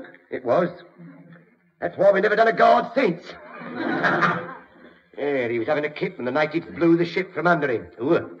What happened? It woke him up. Go on. I reckon Mr. Phillips stands a good chance of waking up all the Pertwees for hundreds of miles with this radar thing this morning. Look, do you mind, Johnson? Look, do you mind? I prefer not to think about it. If they hadn't put us on guard, I'll have the perfect solution to this problematical. What was that? I was going to whip the perisher and chuck it in the sea. Oh, I see what you mean. Guarding it makes it a bit tricky, doesn't it? Yeah, just a bit. You know, I don't like this. I don't like it. Don't like it at all. Look, it's omnibus. That's what it is. It's omnibus, Johnson. Look, if the thing works, Mr. Phillips will blow it up because he doesn't know what he's doing. Or if Mr. Phillips sorts it out proper, it'll probably blow up because it doesn't work right anyway. No, you can't win. Chief, how am I all for compassionate leave? Because I just remembered my mum Min's caught her left her... No, you can't. Well, it's very painful, you know, catching your left her... I don't care. You're not having leave. Well, 3 years ago, she cleared her right one on the banister. She couldn't go shopping. I told you before. We're not interested in your mum Min's left or her right. My dad, Dan, is. Your dad, Dan, is? Yeah. Why? Well, he had to do the shopping when she cleared her right... And he can do it now. She caught her left. No, he can't. Why not? His right was run over by a tram yesterday. Will you talk up about your mum Min and your dad, Dan? If you insist. I do, Johnson. Oh, very well. But you're rotten, you are. Rotten? Yeah. If ever a rot was 10, it's yours. Just wash it, that's all. What here? Look out. Here comes number 1. And our pinpointing genius with the pinpointed head. Morning, Chief. All quiet? Yeah, so far, sir. But Mr. Phillips hasn't touched anything yet, sir. I heard that. Now, I'll have you know, I've been up all night so that I could swat up on radar from my book. Splendid. And what have you learnt? Just that I don't know where my book is. I've looked everywhere. Well, I could have told you, sir. I could have told you. I know it's in the wardrobe. But it can't be. I looked in there, and I couldn't see it. No, you wouldn't, sir. It's under the leg of the table that wobbles. Oh, really? What stupid nit put it there? You did, Mr. Phillips. You said you were sick of having lapfuls of brown Windsor soup. Oh, yes, so I did. It worked, too. Well, it didn't. Sitting opposite you, now I keep getting lapfuls of brown Windsor. Well, as long as neither of you drinks the muck, you're all right. I've seen what Cookhouse Clara puts in it. I've done worse than that. I've seen Cookhouse Clara. Yeah, and she's seen you, so you quits. Who is that, Cookhouse Clara? No, it's the receiver on this thing. It must be old Thunderguts trying to get through. Well, it couldn't be, sir. It wasn't loud enough. Oh, that's more like it. That's him, all right. Now, let's switch on the rest of it. Well, go on, Mr. Phillips. Switch on the rest of it. Oh, just a second, sir. I just want to finish this first. Now then, we, the undersigned, witness that this is the last will and testament of... I knew it. I knew this would happen. We steam miles and miles out into the Atlantic, and the fools won't answer when we call them. Oh, I feel an absolute Charlie. I just don't understand what's gone wrong. I was completely positive I checked everything. I just don't understand why it doesn't work. I can tell you that. I don't suppose those good-for-nothing, lead-swinging layabouts are up yet. Yes, but what about that chap on guard duty? Oh, that was Chief Petty Officer Pertwee, and he's certain to be asleep. Oh, what makes you think that? Well, my grandfather was on board a certain ship at the Battle of Pongoland. It seems the natives... Ah, they're coming through, they're coming through. Hello, hello, are you receiving me? Good gracious, I am. Oh, well done, Leslie. This is Professor Watson. Are you ready to start the test? Well, we're as ready as we're ever likely to be. Good, good. Now listen carefully. First, I want you to press switches marked B and M. B and N? Yes, I got that. Hang on. No, not P and N. I said B and M. B for Baker, M for... Hello. B for Baker, M for muck it up. What's happened? Oh, it's not what's happened, Commander Povey. It's what's going to happen. He's pressed the wrong switches. He would. I'd have bet on it. Any time I'd have bet on it. Hello, I say. What am I supposed to do next? Hello? Something the matter already, Mr. Phillips? Yes, the whole thing seems to have gone dead. Perhaps it wants another shilling in it, sir. Oh, yes, of course. Why didn't I think of... Oh, no. You don't catch me like that. He went dead his end, so he's the one who's got to put the shilling in. Well, all I can say is that I hope he's right. Because my bet is we've only got about 11 between us. Sure you pressed the right switches, Mr. Phillips? Oh, rather, sir. P for Phillips and N for naughty. Yes, well, naughty Phillips seems to be cut off all right. It's got a peep out of it. Jetty, number 1 here. Jetty guard here, sir. Goldstein, what are you playing at where you're only a couple of feet away from you? Why don't you come over? Oh, not likely, sir.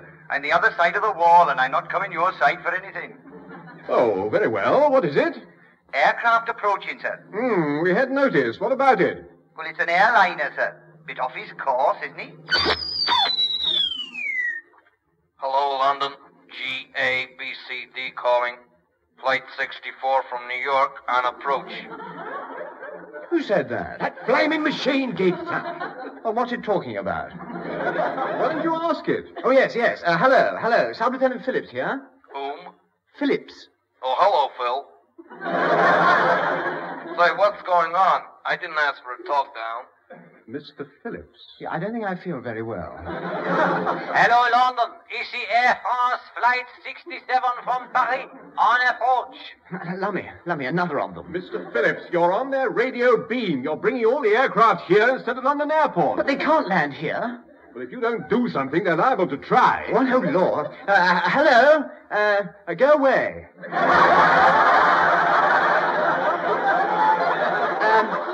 Hello. Hello. Fly somewhere else, do you hear? Hello? Mr. Phillips, sir. Look, why don't you try... Shoo! Or you might even try... Plateau! I say, Phil, old boy, get me down. I've got a date. Do you mind, monsieur? My fuel is running out. Hello, Comrade London. This is the glorious People's Aircraft number USS... Mr. Phillips, switch that thing off. Press something before we're up to our necks in aircraft.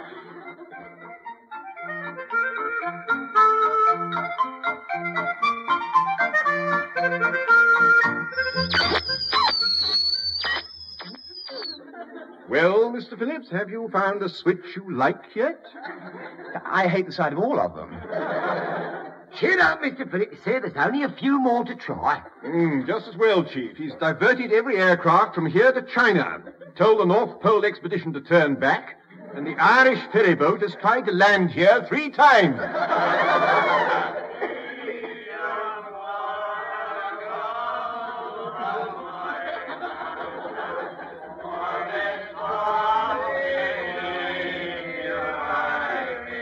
With all due respect, sir, 4 times they're back. Go away. You've got the wrong message. Yeah, very likely. Don't call us, we'll try not to call you.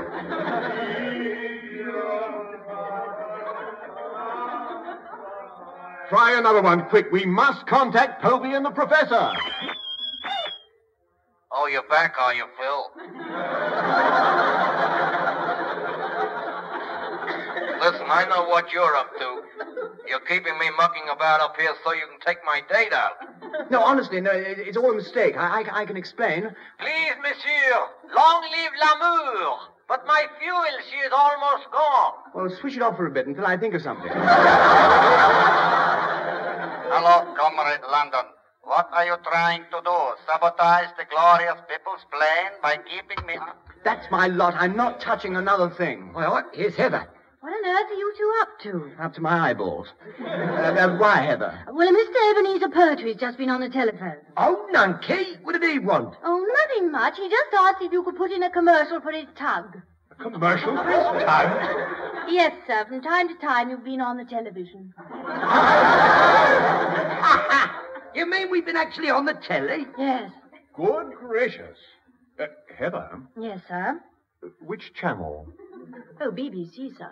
I say, that was a bit of luck, wasn't it?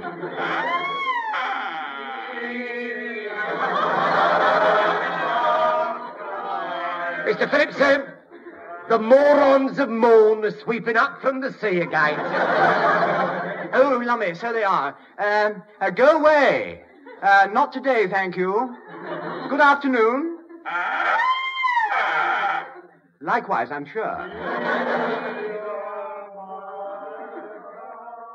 For goodness sake, establish contact with old Thunderguts, Mr. Phillips. All right, he's only got 2 switches left now, sir. That's right. B and M. And I'm not touching them. Well, allow me, sir. They can only blow us up. You're such a comfort, Pertwee. Hello! Hello! Commander Povey calling base. Oh, lummy, you've done it. Oh, it's old Thunderguts. Yes, it's old Thunderguts, all right.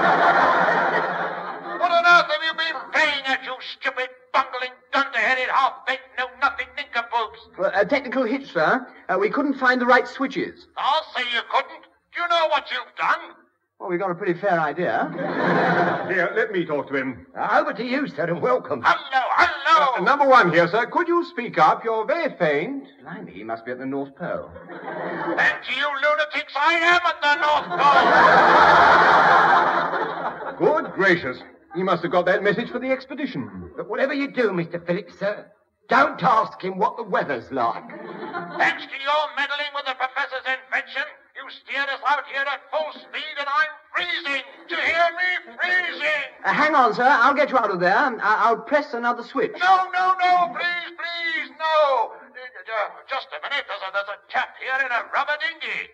Ahoy there. Who are you? Pardon, monsieur. Could you tell me the way to Paris? My plane, she ran out of fuel. Blimey, how did he manage to paddle all that way? Switch it off, sir. Switch it off. Blow a fuse. Do something. Because I've got a nasty feeling I know who's going to turn up there next.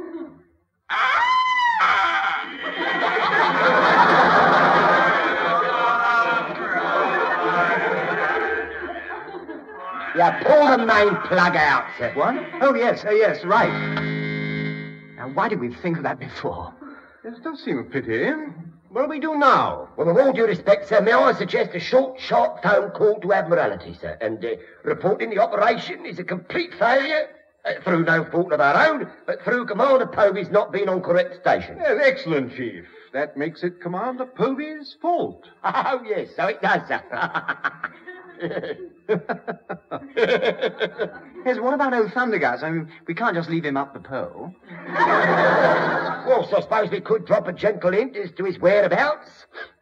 Eventually. Good idea. I say, I do hope he doesn't get frostbite in his right... Oh, no, sir. Oh, no, sir, the left will go first. They always do, sir. They always do.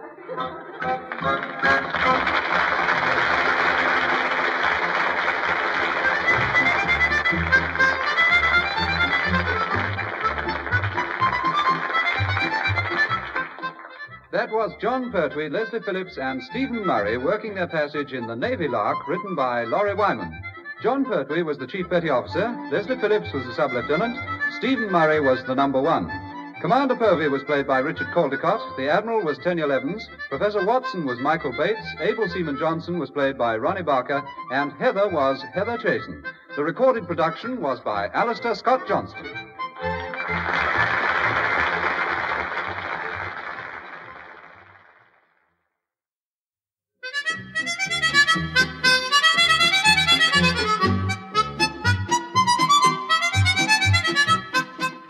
Ladies and gentlemen, we present the Navy Lark with our 3 stars, Leslie Phillips, Stephen Murray, and John Pertwee.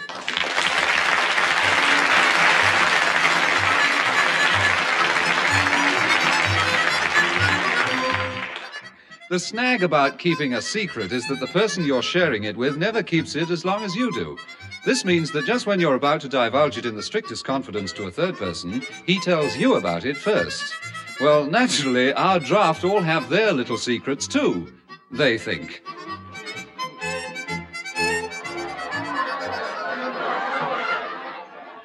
What I want to know is, who's paying for the next round, Johnson? Well, Johnson isn't. Johnson paid for the last one. And I paid for the one before that? Yeah. And there are 3 of us. Including Toffee Goldstein, who hasn't bought around yet. But who is about to rush up to the bar. With his purse in his hot little hand. Pausing only long enough to ask us what we're going to have. On him. Aren't you? Toffee. No. It's all right. I'll go to the bar. I just remembered something. What? The new barmaid. Excuse me. Pardon me. Would you mind? Thank you, Mrs. Miss, could I have 2 halves? I'm already serving, you know. No, I didn't know, actually. All I wanted That'll be was... 3 and 6, thank you. Who's next? I want 2 halves. Do you mind, sailor? I've only got 1 pair of hands, you know. Yeah, I had noticed. But I want... Your usual, Mr. Kavanagh. There we are. That'll be 14 and 6, thank you. Blimey, what's he drinking? A double champagne with a cherry in it? Your take, sir. Who's next? I want 2, Well? I've forgotten now. Then would you mind getting out of the road, Jack? People are trying to get served, you know. Oh, good luck to him, I couldn't.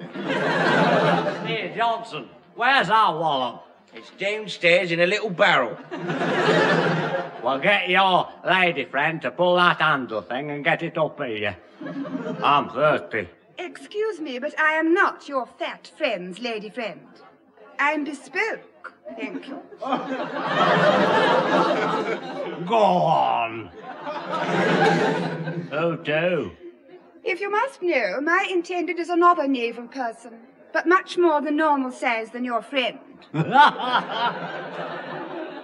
All the nice girls love a sailor. All the nice girls love... Hey, put a sock in it, Ginger. Look who's just come in. Oh, it's Mr. Phillips. He's got Heather with him. What did I tell you? All the nice girls love a sailor. All the nice girls love a tar. Well, that's a comfort, isn't it? Good evening, you 3. Good evening, sir. We are just leaving. Looks as if Ginger left some time ago. Leave him to us, sir. Certainly. Oh, and you're welcome to the legacy. Excuse me, do any of you want serving, or is this just a naval reunion? What? Oh, yes, I do. I want, Well? Cool.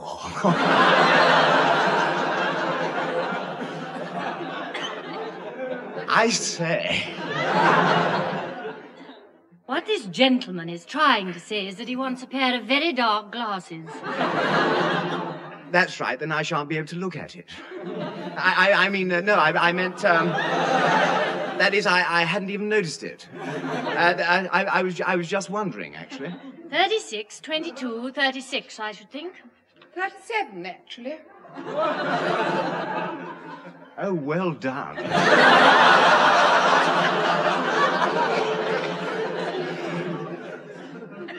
Her or me? Oh, you. You were nearly right. I mean, what's an inch between, do you think...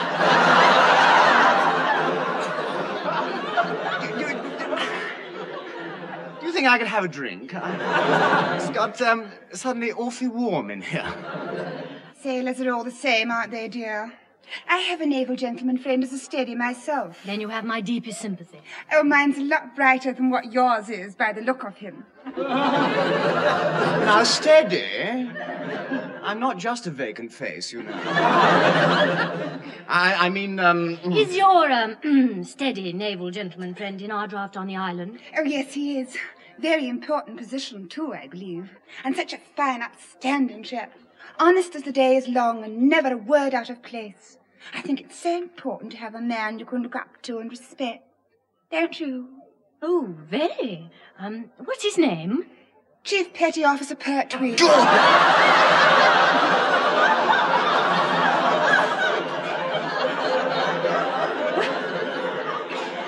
Gracious. What's the matter? Do you know him? Oh, yes. We know him all right, yes. It's just that it comes as a bit of a shock. What does? We're trying to think of the chief as being an honest as the day is long.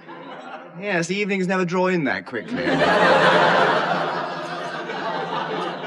Excuse Excuse me, Mr. Phillips, sir. Miss, could I have 2 halves? Do you mind? Proper little queue jumper, aren't you?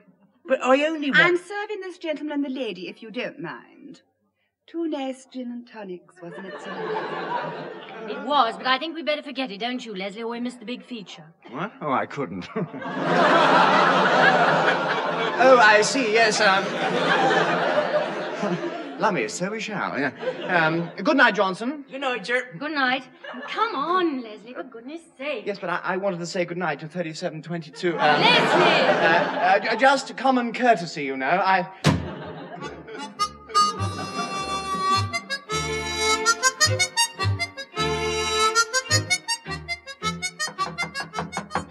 Store's closed. Where the pair you got?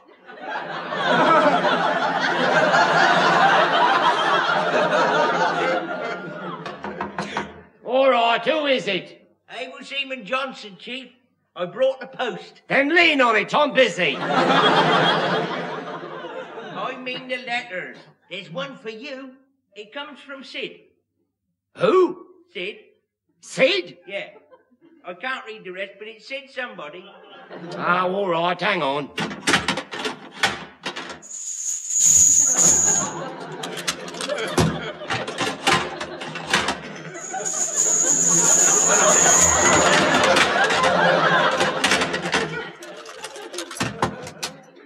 Show me. See? That's not Sid, somebody you nicked. It's Sydenham. Funny. Pretty envelope, innit? Pong's elegant, too. Pong's elegant. Cool. Yeah, I see what you mean. Yeah, Sybil has rather overdone the Oda Caro a bit, didn't she? Yeah. Well, what's she say, Chief? She says fat little Johnsons shouldn't be nosy Parkers for a start. Why? Oh, nothing. I was just hoping she said she was coming down to see you and wanted to meet you in the pub. I don't know what you're getting at, Fatso. But I have a feeling you're dicing with it. Well, I know you are. Will you stop that before you do yourself an unfortunate? Anyway, what are you hinting at, Tubby? Nothing. But if Able Seaman Johnson don't have it a bit more cushy, Able Seaman Johnson's going to put the squeak in. Put the squeak in where? Well, either with Sybil or Sydenham or Pertwee's poppet in the pub. I'm not fussy. What? Here. How did you find out about my little bit of local snog? I went out with Ginger and Taffy last night and we overheard a little something. Oh, you did you? You eavesdropping great nit.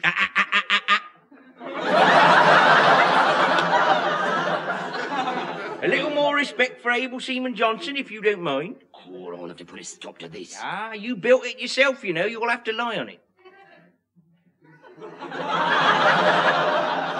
You shouldn't have played fast and loose with the ladies of the opposite section. Johnson, I'm warning you. Ah, that sort of old nonsense always ends up in tears. Yes, it will. We'll be crying over spilt Johnson in a minute. Oh, well, if that's your attitude, I think I'll just drop a line to a certain lady of your acquaintance in the city. No, Johnson. No, Johnson. Johnson, no, me old friend. No, I tell you, have the afternoon off. Yeah. There you are, Johnson. There you are. There's something else. A little cigar for you. Oh, that's more like it. Here, lend us a couple of bob with you. I want to go to the races. Lend you a couple of bob? Are you off your great round rocker? I'm not going to lend you a couple of bob. Dear Sybil, I feel you ought to know that a certain Chief Petty Officer Pertwee... Blackmail. That's what it is. It's blackmail. Yeah. Now, look, Johnson. Now, Johnson. Yeah. Johnson. Yeah. Dear old friend, Johnson. Yeah. Comrade in arms. Yeah. Helpmate. Yeah. And chum. I'm listening. I want you to try and understand that any derogatorials I may have said about you were purely comments in the heat of the moment. In the heat of the moment, I see. Go on. I intend to, because right now I'm boiling. And if there's any more of this, I'll melt your lug holes with the right mouthful, so help me. Understood, Fatso? Perfectly, Tar. Dear Sybil, I feel you ought to know that a certain Chief Petty Officer... Mount up! That does it. I'm going to put the squeak into both of them now. No, Johnson, no, Johnson, no, please, Johnson, please. You're being hasty, Johnson. You don't understand. You don't understand at all. It's all a mistake. The lady you three heard about in the pub is purely a business acquaintance. Oh, yeah. And I suppose you often have to work late with her together, too, eh? Yeah. No, listen to me. Listen, you steaming great nit. It's through Maisie I flog certain surplus stores. Yeah, I flog them to the pub. She talked the landlord into buying from me. What did you talk her into? Nothing. Now I know you're having me on. That'll do. That'll do. She's not my type. She's not my type at all, John. No, we're just not suited, her and I. No. Sydenham Sybil is Pertwee's bit of home comfort. Oh, that's a pity, because that means my bit of blackmail's gone for a Burton, doesn't it? It does, Johnson. Here's your 2 bob back. So, and I hope you enjoyed your little moment of triumph, because now it's my turn. You balloon-based, underhanded, scheming, podgy, paunched, great fat greaseball. Who's that? I don't know. Johnsy, darling, it's me.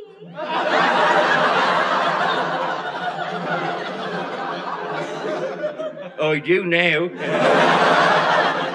Your business acquaintance wants a director's meeting. Mr. Pertwee's residence, please come in. You're not expected. Ever so. Johnson, so help me. I'll flatten your fudge figured out so much. You'll be 3 inches wide and 84 feet high. Well, I suppose I'd better leave you 2 lovebirds alone. No, Johnson, no, Johnson. I told you before. We're just business acquaintances. Oh, stop being bashful, Johnsy. He's bound to know sometime, isn't he?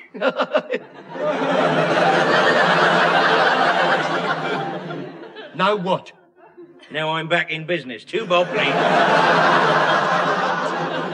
Right. You vulture.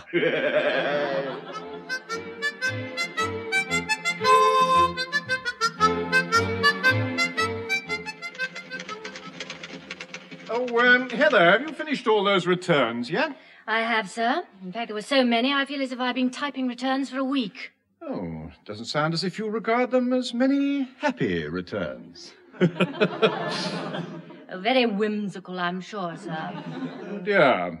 You don't exactly seem to be the little ray of sunshine this morning, Heather. Fine, thank you. Never felt better. Oh, good. For a moment I thought you were upset about something. No, just the morning after the ghastly evening out before. Oh, you were with Mr. Phillips. Yes, but Mr. Phillips wasn't exactly with me. Well, let's face it, Mr. Phillips is never exactly with anybody. Well, this was rather different. I wouldn't have minded, but all he could say was 37. Can you beat it?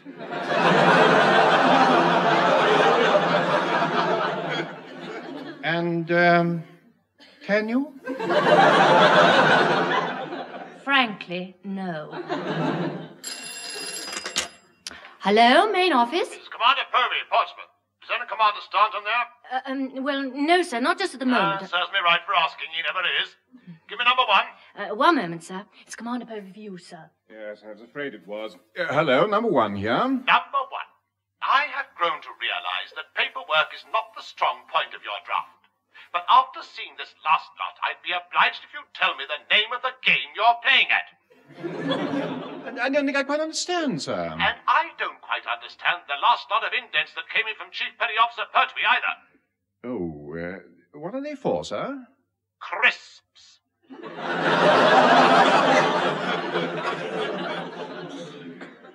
Crisps. Crisps. 150 tins of potato crisps. We never have crisps. Well, then what's going on with them, for Pete's sake?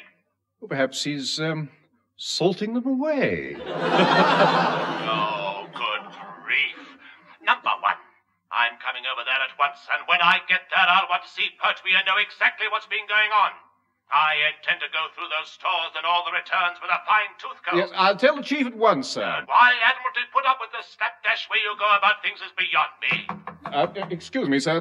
See who that is, Heather. Right, sir. You were saying, Commander Povey? What on earth is going on? Am I to understand that it's impossible for you to even hold a simple telephone? Hello, Heather. Anybody about? I've got a visitor. Hello. Les is showing me round. So I see. I thought you'd already been. Now, ladies, please. Just a minute. What's going on? This is Maisie, sir. I'm showing her one or two things. Or vice versa. Yes, 37. Can you beat it? I'm trying to listen to Commander Povey. Want to listen to us, sir? He can't beat 37-22. Yes, that's true, I suppose. Heather, remind me to hang up when old Thunderguts stops. Aye, sir. Mr. Phillips, may I ask why you're showing the lady round? Well, because she doesn't know we're around, of course. Oh, come now. I meant, why isn't the chief conducting the tour? Don't mention that man to me. We're through. Oh, well, that was a bit sudden, wasn't it? Well, let me explain. I sort of walked into it. Yeah, you sort of always do. Yes, I do, don't I? But it wasn't me this time, sir. It was Johnson. Fatso? What did he do? He dropped one about Sybil of Sydenham. Before the chief could tell Johnson to belt up, Maisie told the chief to belt up. I never want to see him again. Well, neither do I, but you're the lucky one. I shall have to. Hello! Hello, number one!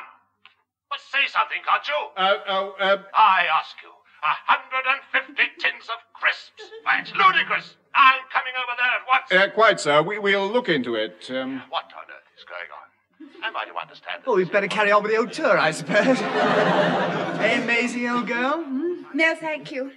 I want to get back to the pub. I want to have a word with my father. He'll sort that two-timing petty officer of yours out all right. Now, don't do anything hasty. No, it might be your turn next, Casanova. The heavyweight champion, my dad was. Half murdered the last bloke that stood me up. Hey, Les. Seeing as I'm no longer bespoke, what are you doing this evening? 3 rounds with your father, probably. Yes, nothing I'd like better than getting the gloves on with a heavy... Wait a minute. Perhaps you'd like to see Maisie back, sir. I've got Commander Povey here on the phone. Oh, yes, sir. So you have, yes. Well, I shouldn't worry about that then, sir. He'll still be on it when you get back. Yes, perhaps you're right. After you, Maisie. Yeah, who isn't? There are other people in the world besides yourselves, you know. I have a good mind to see you get that beastly thing.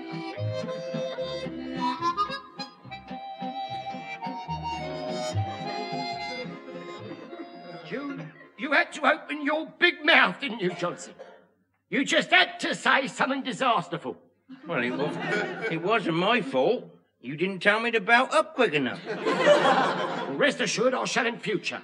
Now, cork up while I try to think what I'm going to do. But what's your problem, then? I thought you liked Sybil best anyway. I do. I like Sybil. It's the little arrangement with the pub I'm worried about.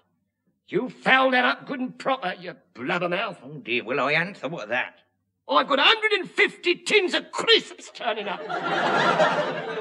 You say, Paul, look, what am I going to do with them? That's what I'd like to know. What am I going to do with them? So would I, Chief. And that makes 2 of us. And it was me. Well, where did you spring from? Well, nice of you to drop in, sir. How did you? For once, Chief, you inadvertently left the door open. Oh, no, he didn't, sir, no. I was the last one in, so it must have been me that...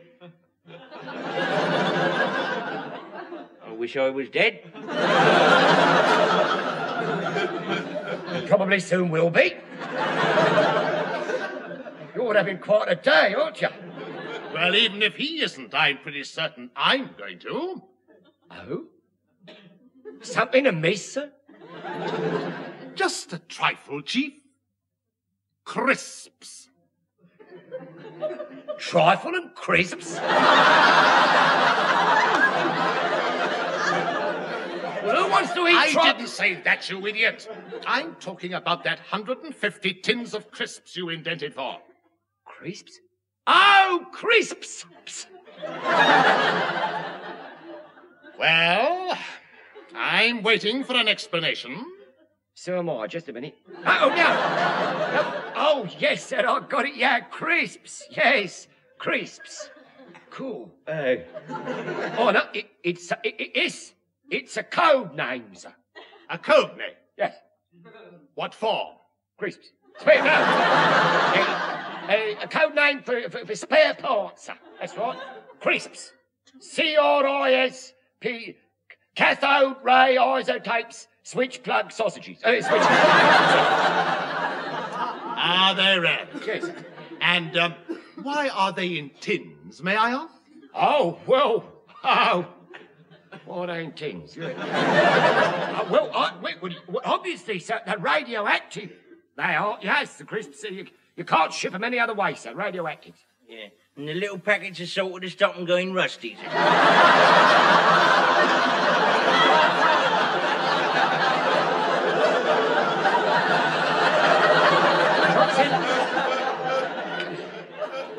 want to say something to you.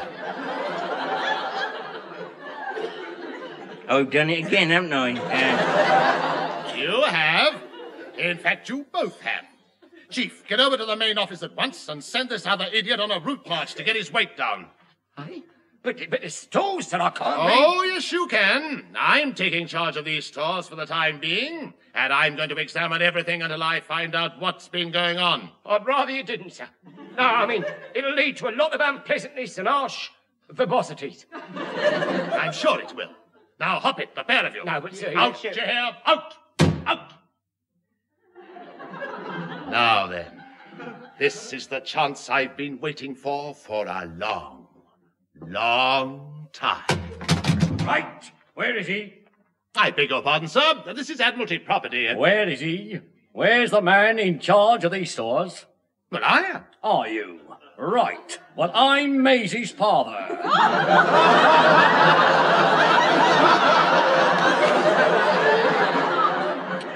We've not met before, but you're going to get the hiding of your life.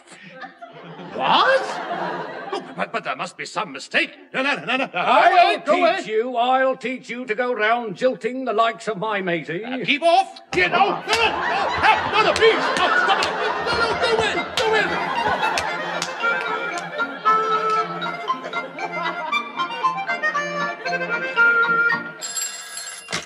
Hello, main office. This is Maisie speaking. Quick, I've got to know which hospital is Johnsy in. What? But the chief's not in hospital. He isn't? No. You don't mean he's... Here, let me talk to her. Hello, number one here. When's the funeral, sir? When I told my father about me being jilted, I never thought he'd go up there and... Just a minute. Do I gather your father's up here? Yes. He went straight to the stores to fill Johnsy in. Oh, Lord. I'll ring you back. Mr. Phillips, get down to the stores at once before anything... Water! Water! Call out the guard! It's a massacre. Tell me, Commander Povey. I've been attacked by some lunatic who says he's somebody called Maisie's father. He's wrecked the stores. I'll never be able to check them now. Oh, what a shame.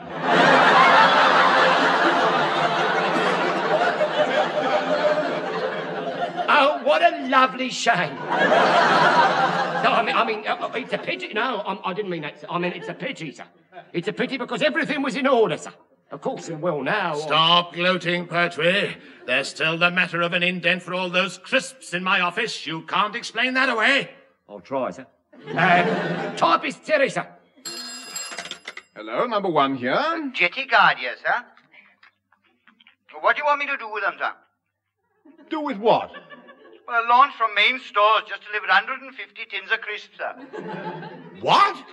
You mean the crisps are here? Yes, sir. Yeah, but they can't be. I stopped the indent. I'm sure I did. Apparently you didn't, sir. Oh, yes, I mean, if they're here, I mean, that means you must have initialed your approval on the indent, sir. It's impossible. I can't have done. I'm sure I can't have done. Slight slip in the office work, would you say, Chief? Oh, very slipshod, sir, yes. Mind you, slackness is no excuse, sir. Oh, I don't know. None of us are inflammable, you know. If their lordships find out, I'll be court-martialed. This is terrible. I must get back at once. Yeah, you do that, sir. But help yourself to a bag of crisps on the way, sir. There's no extra charge for the salt.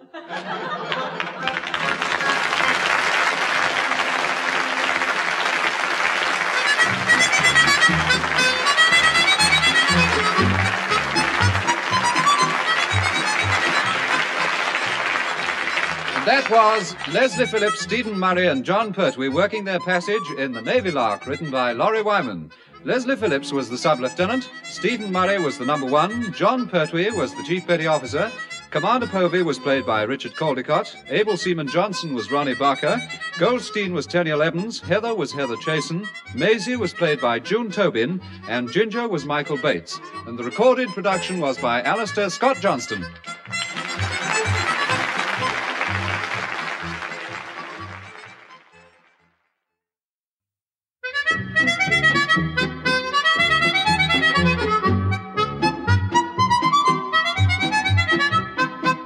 Ladies and gentlemen, we present the Navy Lark with our 3 stars, Stephen Murray, John Pertwee and Leslie Phillips.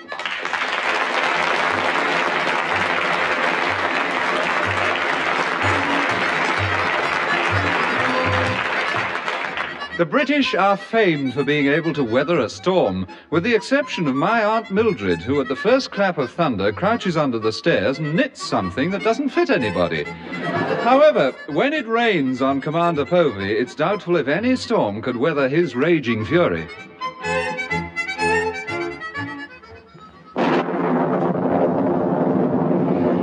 Look at me! Look at me! I'm absolutely soaked! Well, I'm pretty wet myself. Nobody will deny that, Mr. Phillips. I just don't understand how you managed to get so wet, Commander Povey. It was easy. Thanks to that fool of yours on jetty guard, I fell into the sea. Ah, yes, that would account for it. The sea's very wet around here. Yes, it's probably the water in it. Number one, this is no laughing matter. Oh.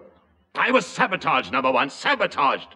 My coxswain had got the launch as close as possible, and then that idiot Goldstein held his hand out for me to grab when I jumped. Well, what was wrong with that, sir? Oh, nothing. But when I did jump, he took his hand away again. Oh, what a shame. What brought you over here in weather like this anyway, sir? A rather disturbing conversation I had with a customs official. Oh, really, sir? What were you trying to smuggle? I wasn't your fool, but somebody in this locality is. Oh, but this is ridiculous. I mean, who have we got in this draft who'd be likely to go in for large-scale smuggling or, oh.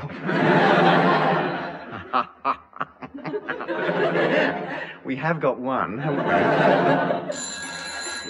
Hello, number one here. Is Commander Povey still with you, sir? I'd say he was against me, actually, Heather. Very droll, sir. The Admiral would like to speak to him, sir. Really? Well, there's no accounting for taste, is there? Hang on. It's the Admiral for you, sir. What? The Admiral? Oh, good gracious. Hello, sir. Commander Povey here. And may I say this is an unexpected pleasure, and what a delight it is to hear from you. Thank you, sir.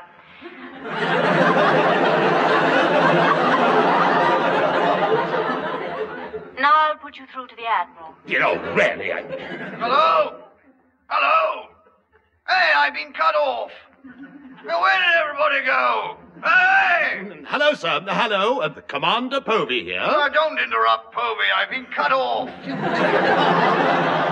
You haven't, sir. This is Commander Povey. Well, put him on, will you? This is the Admiral. Good grief, every week he gets worse. What's that? Speak to his nurse? Who hit him? Well, nobody hit me, sir. Bad show on your part, Povey. Senior officers aren't supposed to indulge in fisticuffs, you know. Who won? Well, nobody fought anyone, sir. Caught him a fourpenny one. Well, good luck to you. Now stop nattering, Povey. This is urgent. I've had some moron from Trinity House on the blower. You've had what, sir? Yeah, they want some help getting one of their keepers off the Clod Willy Rock Lighthouse. Chap's living on biscuits. You mean marooned over there? Macaroons are pretty How should I know what sort of biscuits they are? Well, who cares anyway? They just want us to get the poor blighter off the lighthouse. Quite. I tell you what, as you're on the island, you better send Troutbridge. Troutbridge? Send Troutbridge? By Jove, that's an idea. Yes, send Troutbridge. But be quick about it, Povey. Goodbye. Yeah, but hello, sir. I didn't. Hello. Hung up as usual. You've got to put to sea at once. Put to sea, sir? In this weather? It's rough. Very rough, Mr. Phillips, but I gather we're going just the same. You are? You are to attempt to get the keeper off the Clod Willy Rock Lighthouse. Do you think we should, sir? I mean, isn't that where the chap lives? I mean, evicting a complete stranger is a pretty serious thing. He wants to come off, you blithering idiot.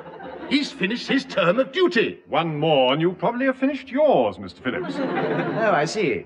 Well, I still don't like it. Yes, I don't imagine the Chief will either. He's been looking a bit touchy and rather anxious for the past few days, in any case.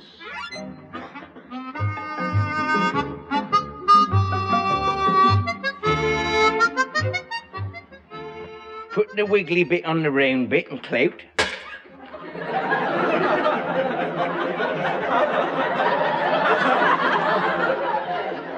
Put the thick bit on the wobbly bit and clout. Johnson! Put the straight bit on the flat bit and clout. Johnson! Johnson! Yes, Chief? Johnson, if you don't stop that, I'll put my flat bit on your round bit and clout. So help me, I will. All right, then, be like that. But if you can't put up with the noise of Able Seaman Johnson's honest toil, then Able Seaman Johnson's not going to take you for a flip when his do-it-yourself doings is done. A flip? What are you making, for Drake's sake, an eggnog? Not at all. I'm just making an aeroplane. Oh, is that all? For a moment I thought you... Johnson. What? Johnson, have you got 'em again, son? Eh? Have you? You can't go round making aeroplanes in the stores, you know. Oh, I thought of that. I shan't put the wings on till I get it outside. If you wouldn't mind holding the door open while I wheel it No, out. I didn't mean that. I meant that number one would do his fine old fanciful nut. If he opens that door and finds a puss moth staring him in the puss. Oh, that's all right, Chief. It won't take me long to finish. But you've only just started. You don't know the first thing about aeronauticologically, me fine. I don't have to. It's all here in me plans. It's a completely revolutionary design, you know. Yeah, it must be. Where'd you get these plans from, anyway? Oh, I sent for them from the Working Man's Aviary Club. Aviary Club? You mean Aviation Club? No, aviary. Let me see those plans. Give him... Here you are. Ah, look, you're steaming nit. This isn't for an aeroplane. It's for a whacking great bird cage.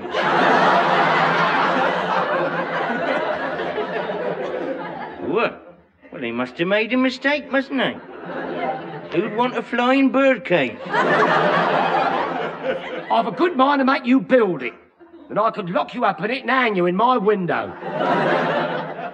You do and I'll tweet. I will. I'll tweet. Pretty Johnson, pretty boy. I'll belt up, you great big pudgy. I'll say a rude word in front of the vicar. You do, and I'll bang you in the oven if you don't shut up. Stone me, as if I hadn't got enough problems already. What is your trouble, then? What's me trouble? What is your trouble? Well, it's the weather, of course.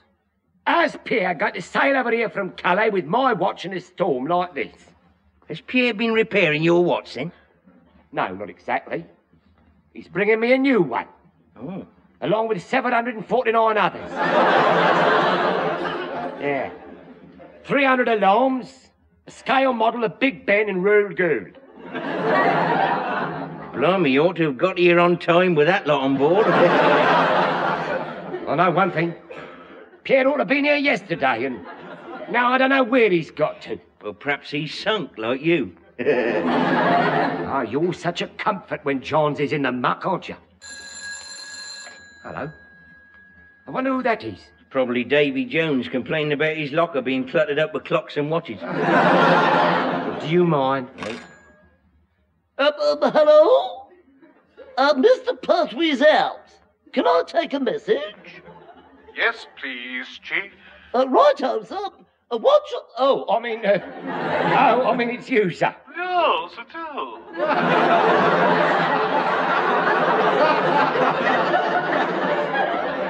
Look, Chief, have Troutbridge made ready. We're putting to sea at once. Hey?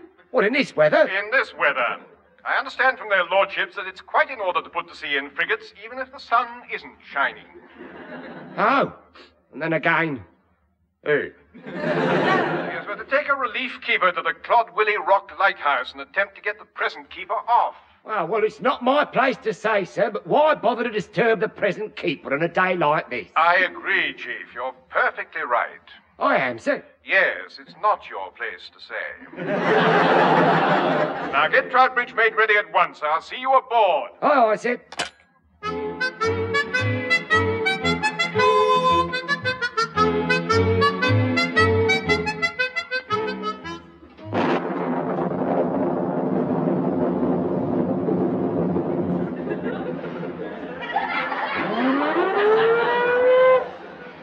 Bung the old left hand down a bit.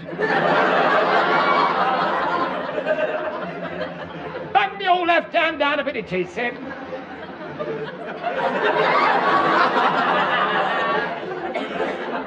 Well, Mr. Proudfoot, shouldn't be long now. I imagine the present keeper will be relieved to see you. Oh, no, he won't. He only took the job to get away from his wife.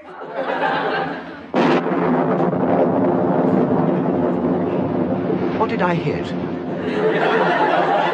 Relax, Mr. Phillips. It was only thunder. Only thunder, he says. It frightens the life out of me.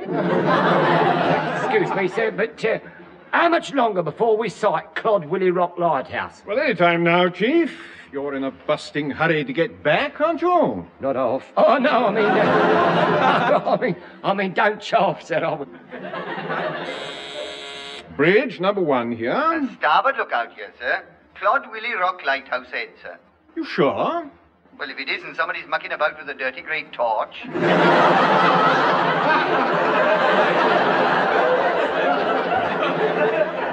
Sir, can I take a pot shot at it just to let him know we're here, like? Certainly not. It would be good practice, sir. No.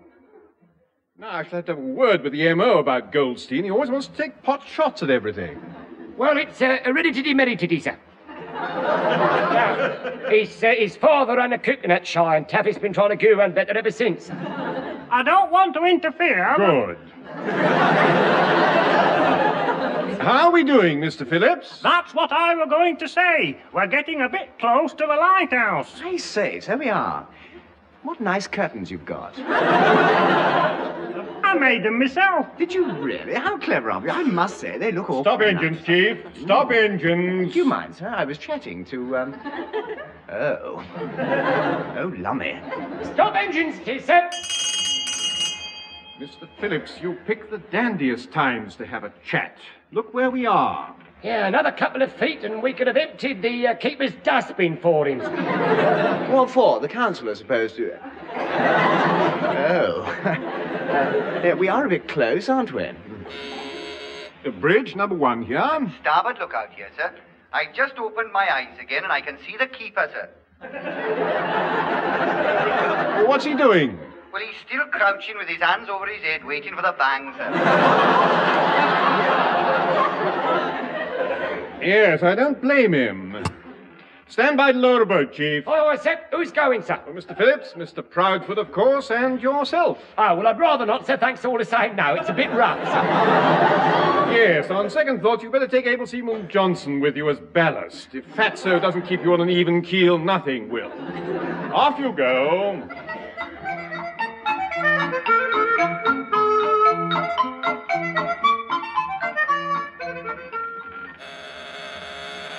Bridge, number 1 here. Me again, sir.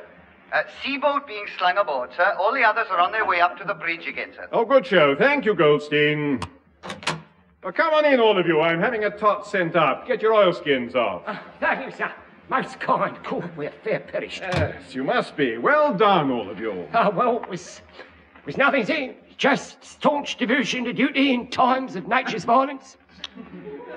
In the interests of the service, sir, it's always a pleasure to acquit oneself of one's obligatories and remain at one's post. When many a weaker man might be a broken reed and bend before the force of the enraged. No, sir, it's enough to know that a grateful nation is beyond one's humble efforts to uphold the dignity of the Navy. Oh, turn it up. He does go on a bit, doesn't he? Yes, he does, if you don't... Mr. Proudfoot, what are you doing aboard again? You're supposed to be on the Lighthouse. Tell me, how did that happen? Well, Mr. Phillips shoved the boat off again before I could get out. I see. Mr. Phillips, why didn't... Chief. Sir? Lower a boat, Chief. Go and get Mr. Phillips back. Take Mr. Proudfoot with you again and try and land him this time. Aye, sir.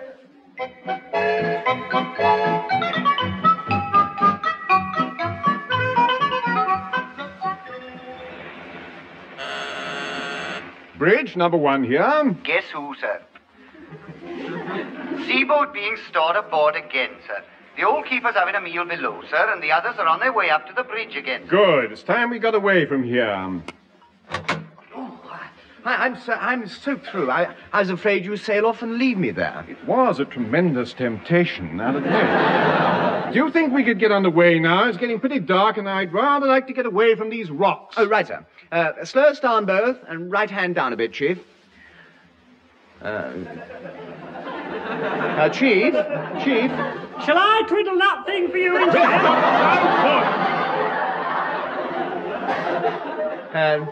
Lower a boat and go and get the Chief back.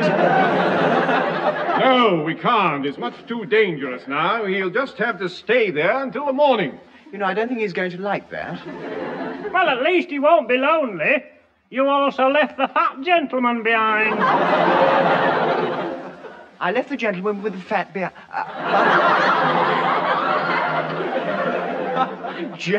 Poor old Johnson. I thought the boat bounced a bit on the way back. Here, I've just thought of something else. Both keepers are on board this frigate now. If the light happens to go out, you two won't know what to do. If I know the Chief, he'll think of something.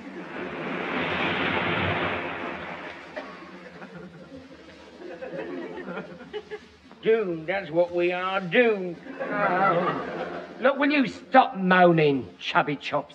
Shan't. It's all Mr. Phillips' fault. He's rotten. That'll do, Johnson, that'll do. They'll be back to pick us up in the morning. No, they won't. We shall never see him again. We're doomed. Well, I don't know about both of us, but you are if you don't stop wallowing in it. What about me, then? What about me, eh? What about me, then? What about you, then? Well, Claire's bound to turn up at the island while we're here, and if anyone else spots him, that'll be Chief Petty Officer Pertwee's lot. Yeah. We might as well look on the bright side, mind we? Shut up. I tell you, look, go and take a look through that window. Go on. Well, can you see anything? Of course not. It's too dark. What, all the time? Of course. Why? Oh, nothing. Only where's the beam from the light gone? What? Hey, perhaps the people living in the flat above have pulled the curtains by mistake. Look, Johnson. Present. Look, dear old Johnson, I can assure you there is nobody else living in this lighthouse but us. Isn't there? No. Oh, but I wouldn't like you to take my word for it. So get your great fat flobby feet flying up those stairs. See what happens to the light. Well, climb all the way up there. That's what I said to be quick about it. Go on, move. Move.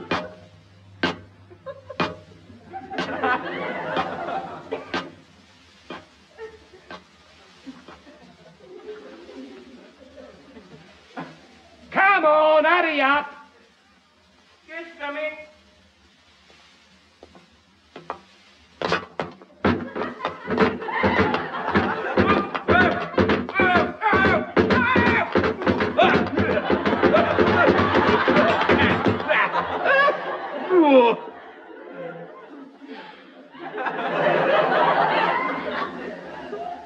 Fatso! Fatso! Fatso! Fatso! Fatso! You all right? Fatso, dear old Fatso! Fatso, say something! Say something, Fatso! I didn't half go, didn't I?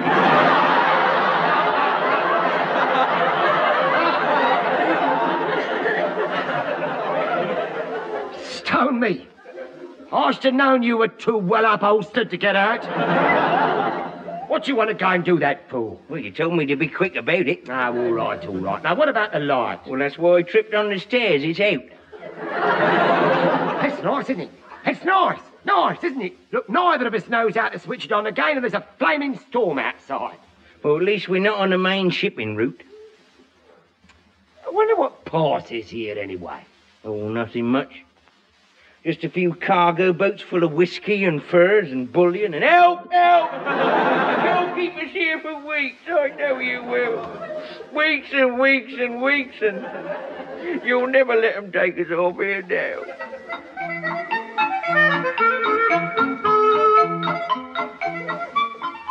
You know, Fatso, our little stay here is doing your figure a power of good. Do you know something? You've lost pounds. I'm not surprised. A week and nothing to eat but ship's biscuits.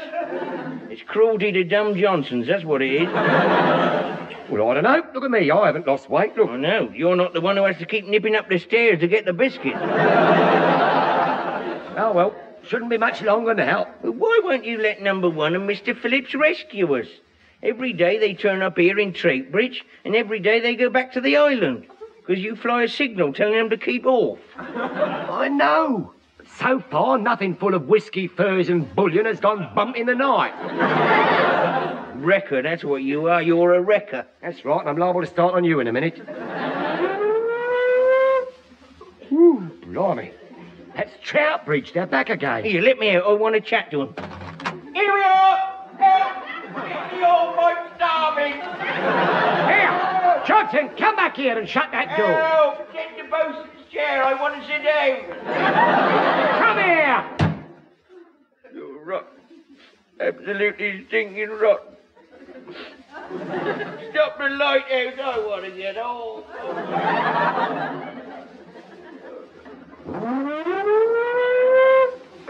Now, this is absolutely ridiculous. They're still flying the signal to keep off, and the sea's barely choppy. Well, perhaps they can't get the signal down again, sir.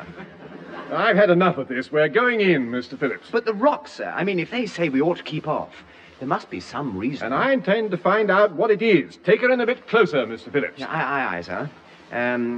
Terribly, terribly slow ahead, Goldstein. Terribly, terribly slow ahead it is, sir. Steady. Steady. Now the chief's waving at us from the steps. Stop engine, sir. Take her in, Mr. Phillips. Aye, sir. Left hand down a teeny bit. Left hand down a teeny bit it is, sir. And may I take this opportunity of saying how much more pleasant it is to be on the bridge for a change, sir? Oh, really? Mr. Phillips, look where you're going. The winds can be raw on lookout, sir. Mr. Phillips, look out. Well, that's what he said. He's lookout, sir. Go on, Goldstein. Mr. Phillips, the rocks, look out. What's that? What? You're ahead, sir. The lighthouse is right. Everybody down.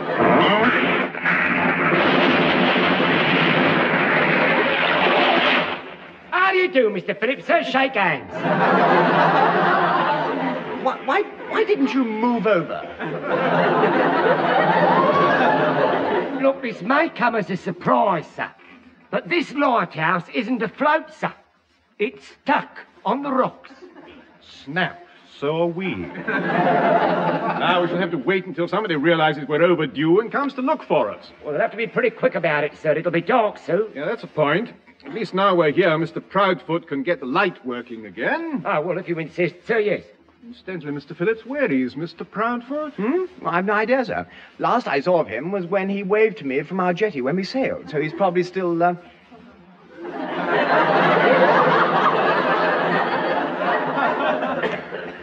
Oh. I should have gone back for him, shouldn't I?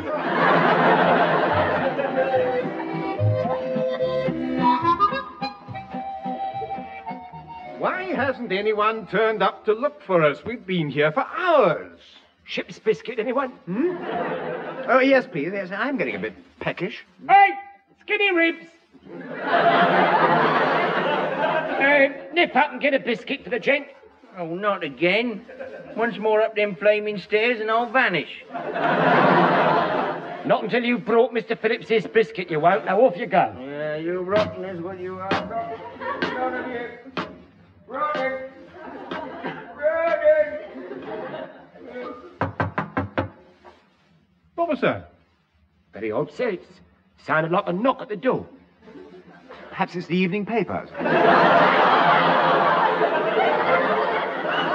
You know, he's bonkers. Go and see what it was, Chief. Aye, sir. Help! Help, mon ami! I cannot row another meter. Blimey, Pierre! Oh, Chiefy! Chiefy, I look for you everywhere. What's going on? Who is that, Chief? Claude Willie, sir. No, I mean, Willie, a complete stranger, sir. I've never seen this friend of mine before in my pack. Sacre rouge, blanc et bleu. That does it. Now I spill the baked beans. No, don't spill the beans. Look, here it is. Here's your money, Pierre, my old friend, my chum, my mate. Here you are, 50 quid. Take it. Here you are. That is better. All the watches and clocks are in the crates outside the door. Hey? But what's the good of them here? I can't do nothing with them here. My contract was to deliver the goods to you, Jean-Z. I've done it. Wait till the teddy garçons hear about this, huh? Hey, wait a minute, Pierre! What's that? Pierre! Get out of it, you French polisher! Chief! Just let me get my hands on him. Let me get my hands on him. Yes, sir. You know, if I had a suspicious mind, I might suspect you've been attempting a little smuggling. You would, Oh, you would? Oh, would you, sir? Well, I can explain all these watches and clocks. No, but there's no need. It so happens that Clod Willie Rock is just outside the 3-mile limit, so you're in the clear. Yeah. Oh, I am, sir? Yes, so far. Of course, if you were to attempt to take any of these watches and clocks any nearer to England, I should have to report it. Yeah, I suppose you... Yeah, wait a minute, sir, I paid 50 nicker for them. I can't leave them here, sir. I've got to flog them, I've got to work them. Life's hard, isn't it? I'm ruined. That's what I am, I'm ruined. Ruined. 50 quid's worth of smuggling, and I can't smuggle it. Oh, life can be good at times, Chief. Mr. Murray, sir! Mr. Murray! Here, Mr. Murray!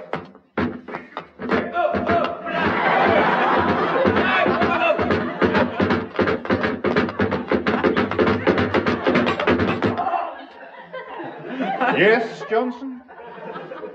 It's Makepeace and Commander Povey, sir. Heading this way. What? It can't be. He'll catch me up to me ears in smuggle. Not unless you move it. You know what they say, Chief? You can't take it with you. Yeah, Mr. Phillips, sir. Mr. Phillips, sir. Now, how about a lovely watch, sir? Oh, a lovely movement, sir. A lovely movement. Tick-tock, tick-tock, tick-tock, lovely, sir. Oh, a lovely watch. Have a lovely watch, sir. That's no good to me, Chief. I can't tell the time. Johnson, here, how about a grandfather for your grandmother? Here, get your watches here. Bankrupt stock. Who wants a ticker for a nicker? Who wants a ticker for a nicker? Get your watches here.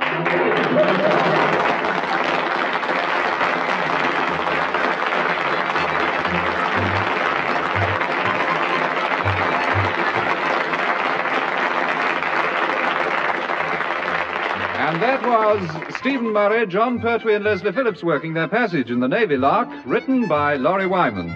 Stephen Murray was the number one, John Pertwee was the Chief Petty Officer, Leslie Phillips was the Sub-Lieutenant. Commander Povey was played by Richard Caldecott, Able Seaman Johnson was Ronnie Barker, Mr. Proudfoot was Michael Bates, Goldstein was Tenniel Evans, and Heather was Heather Chasen. The recorded production was by Alistair Scott Johnston.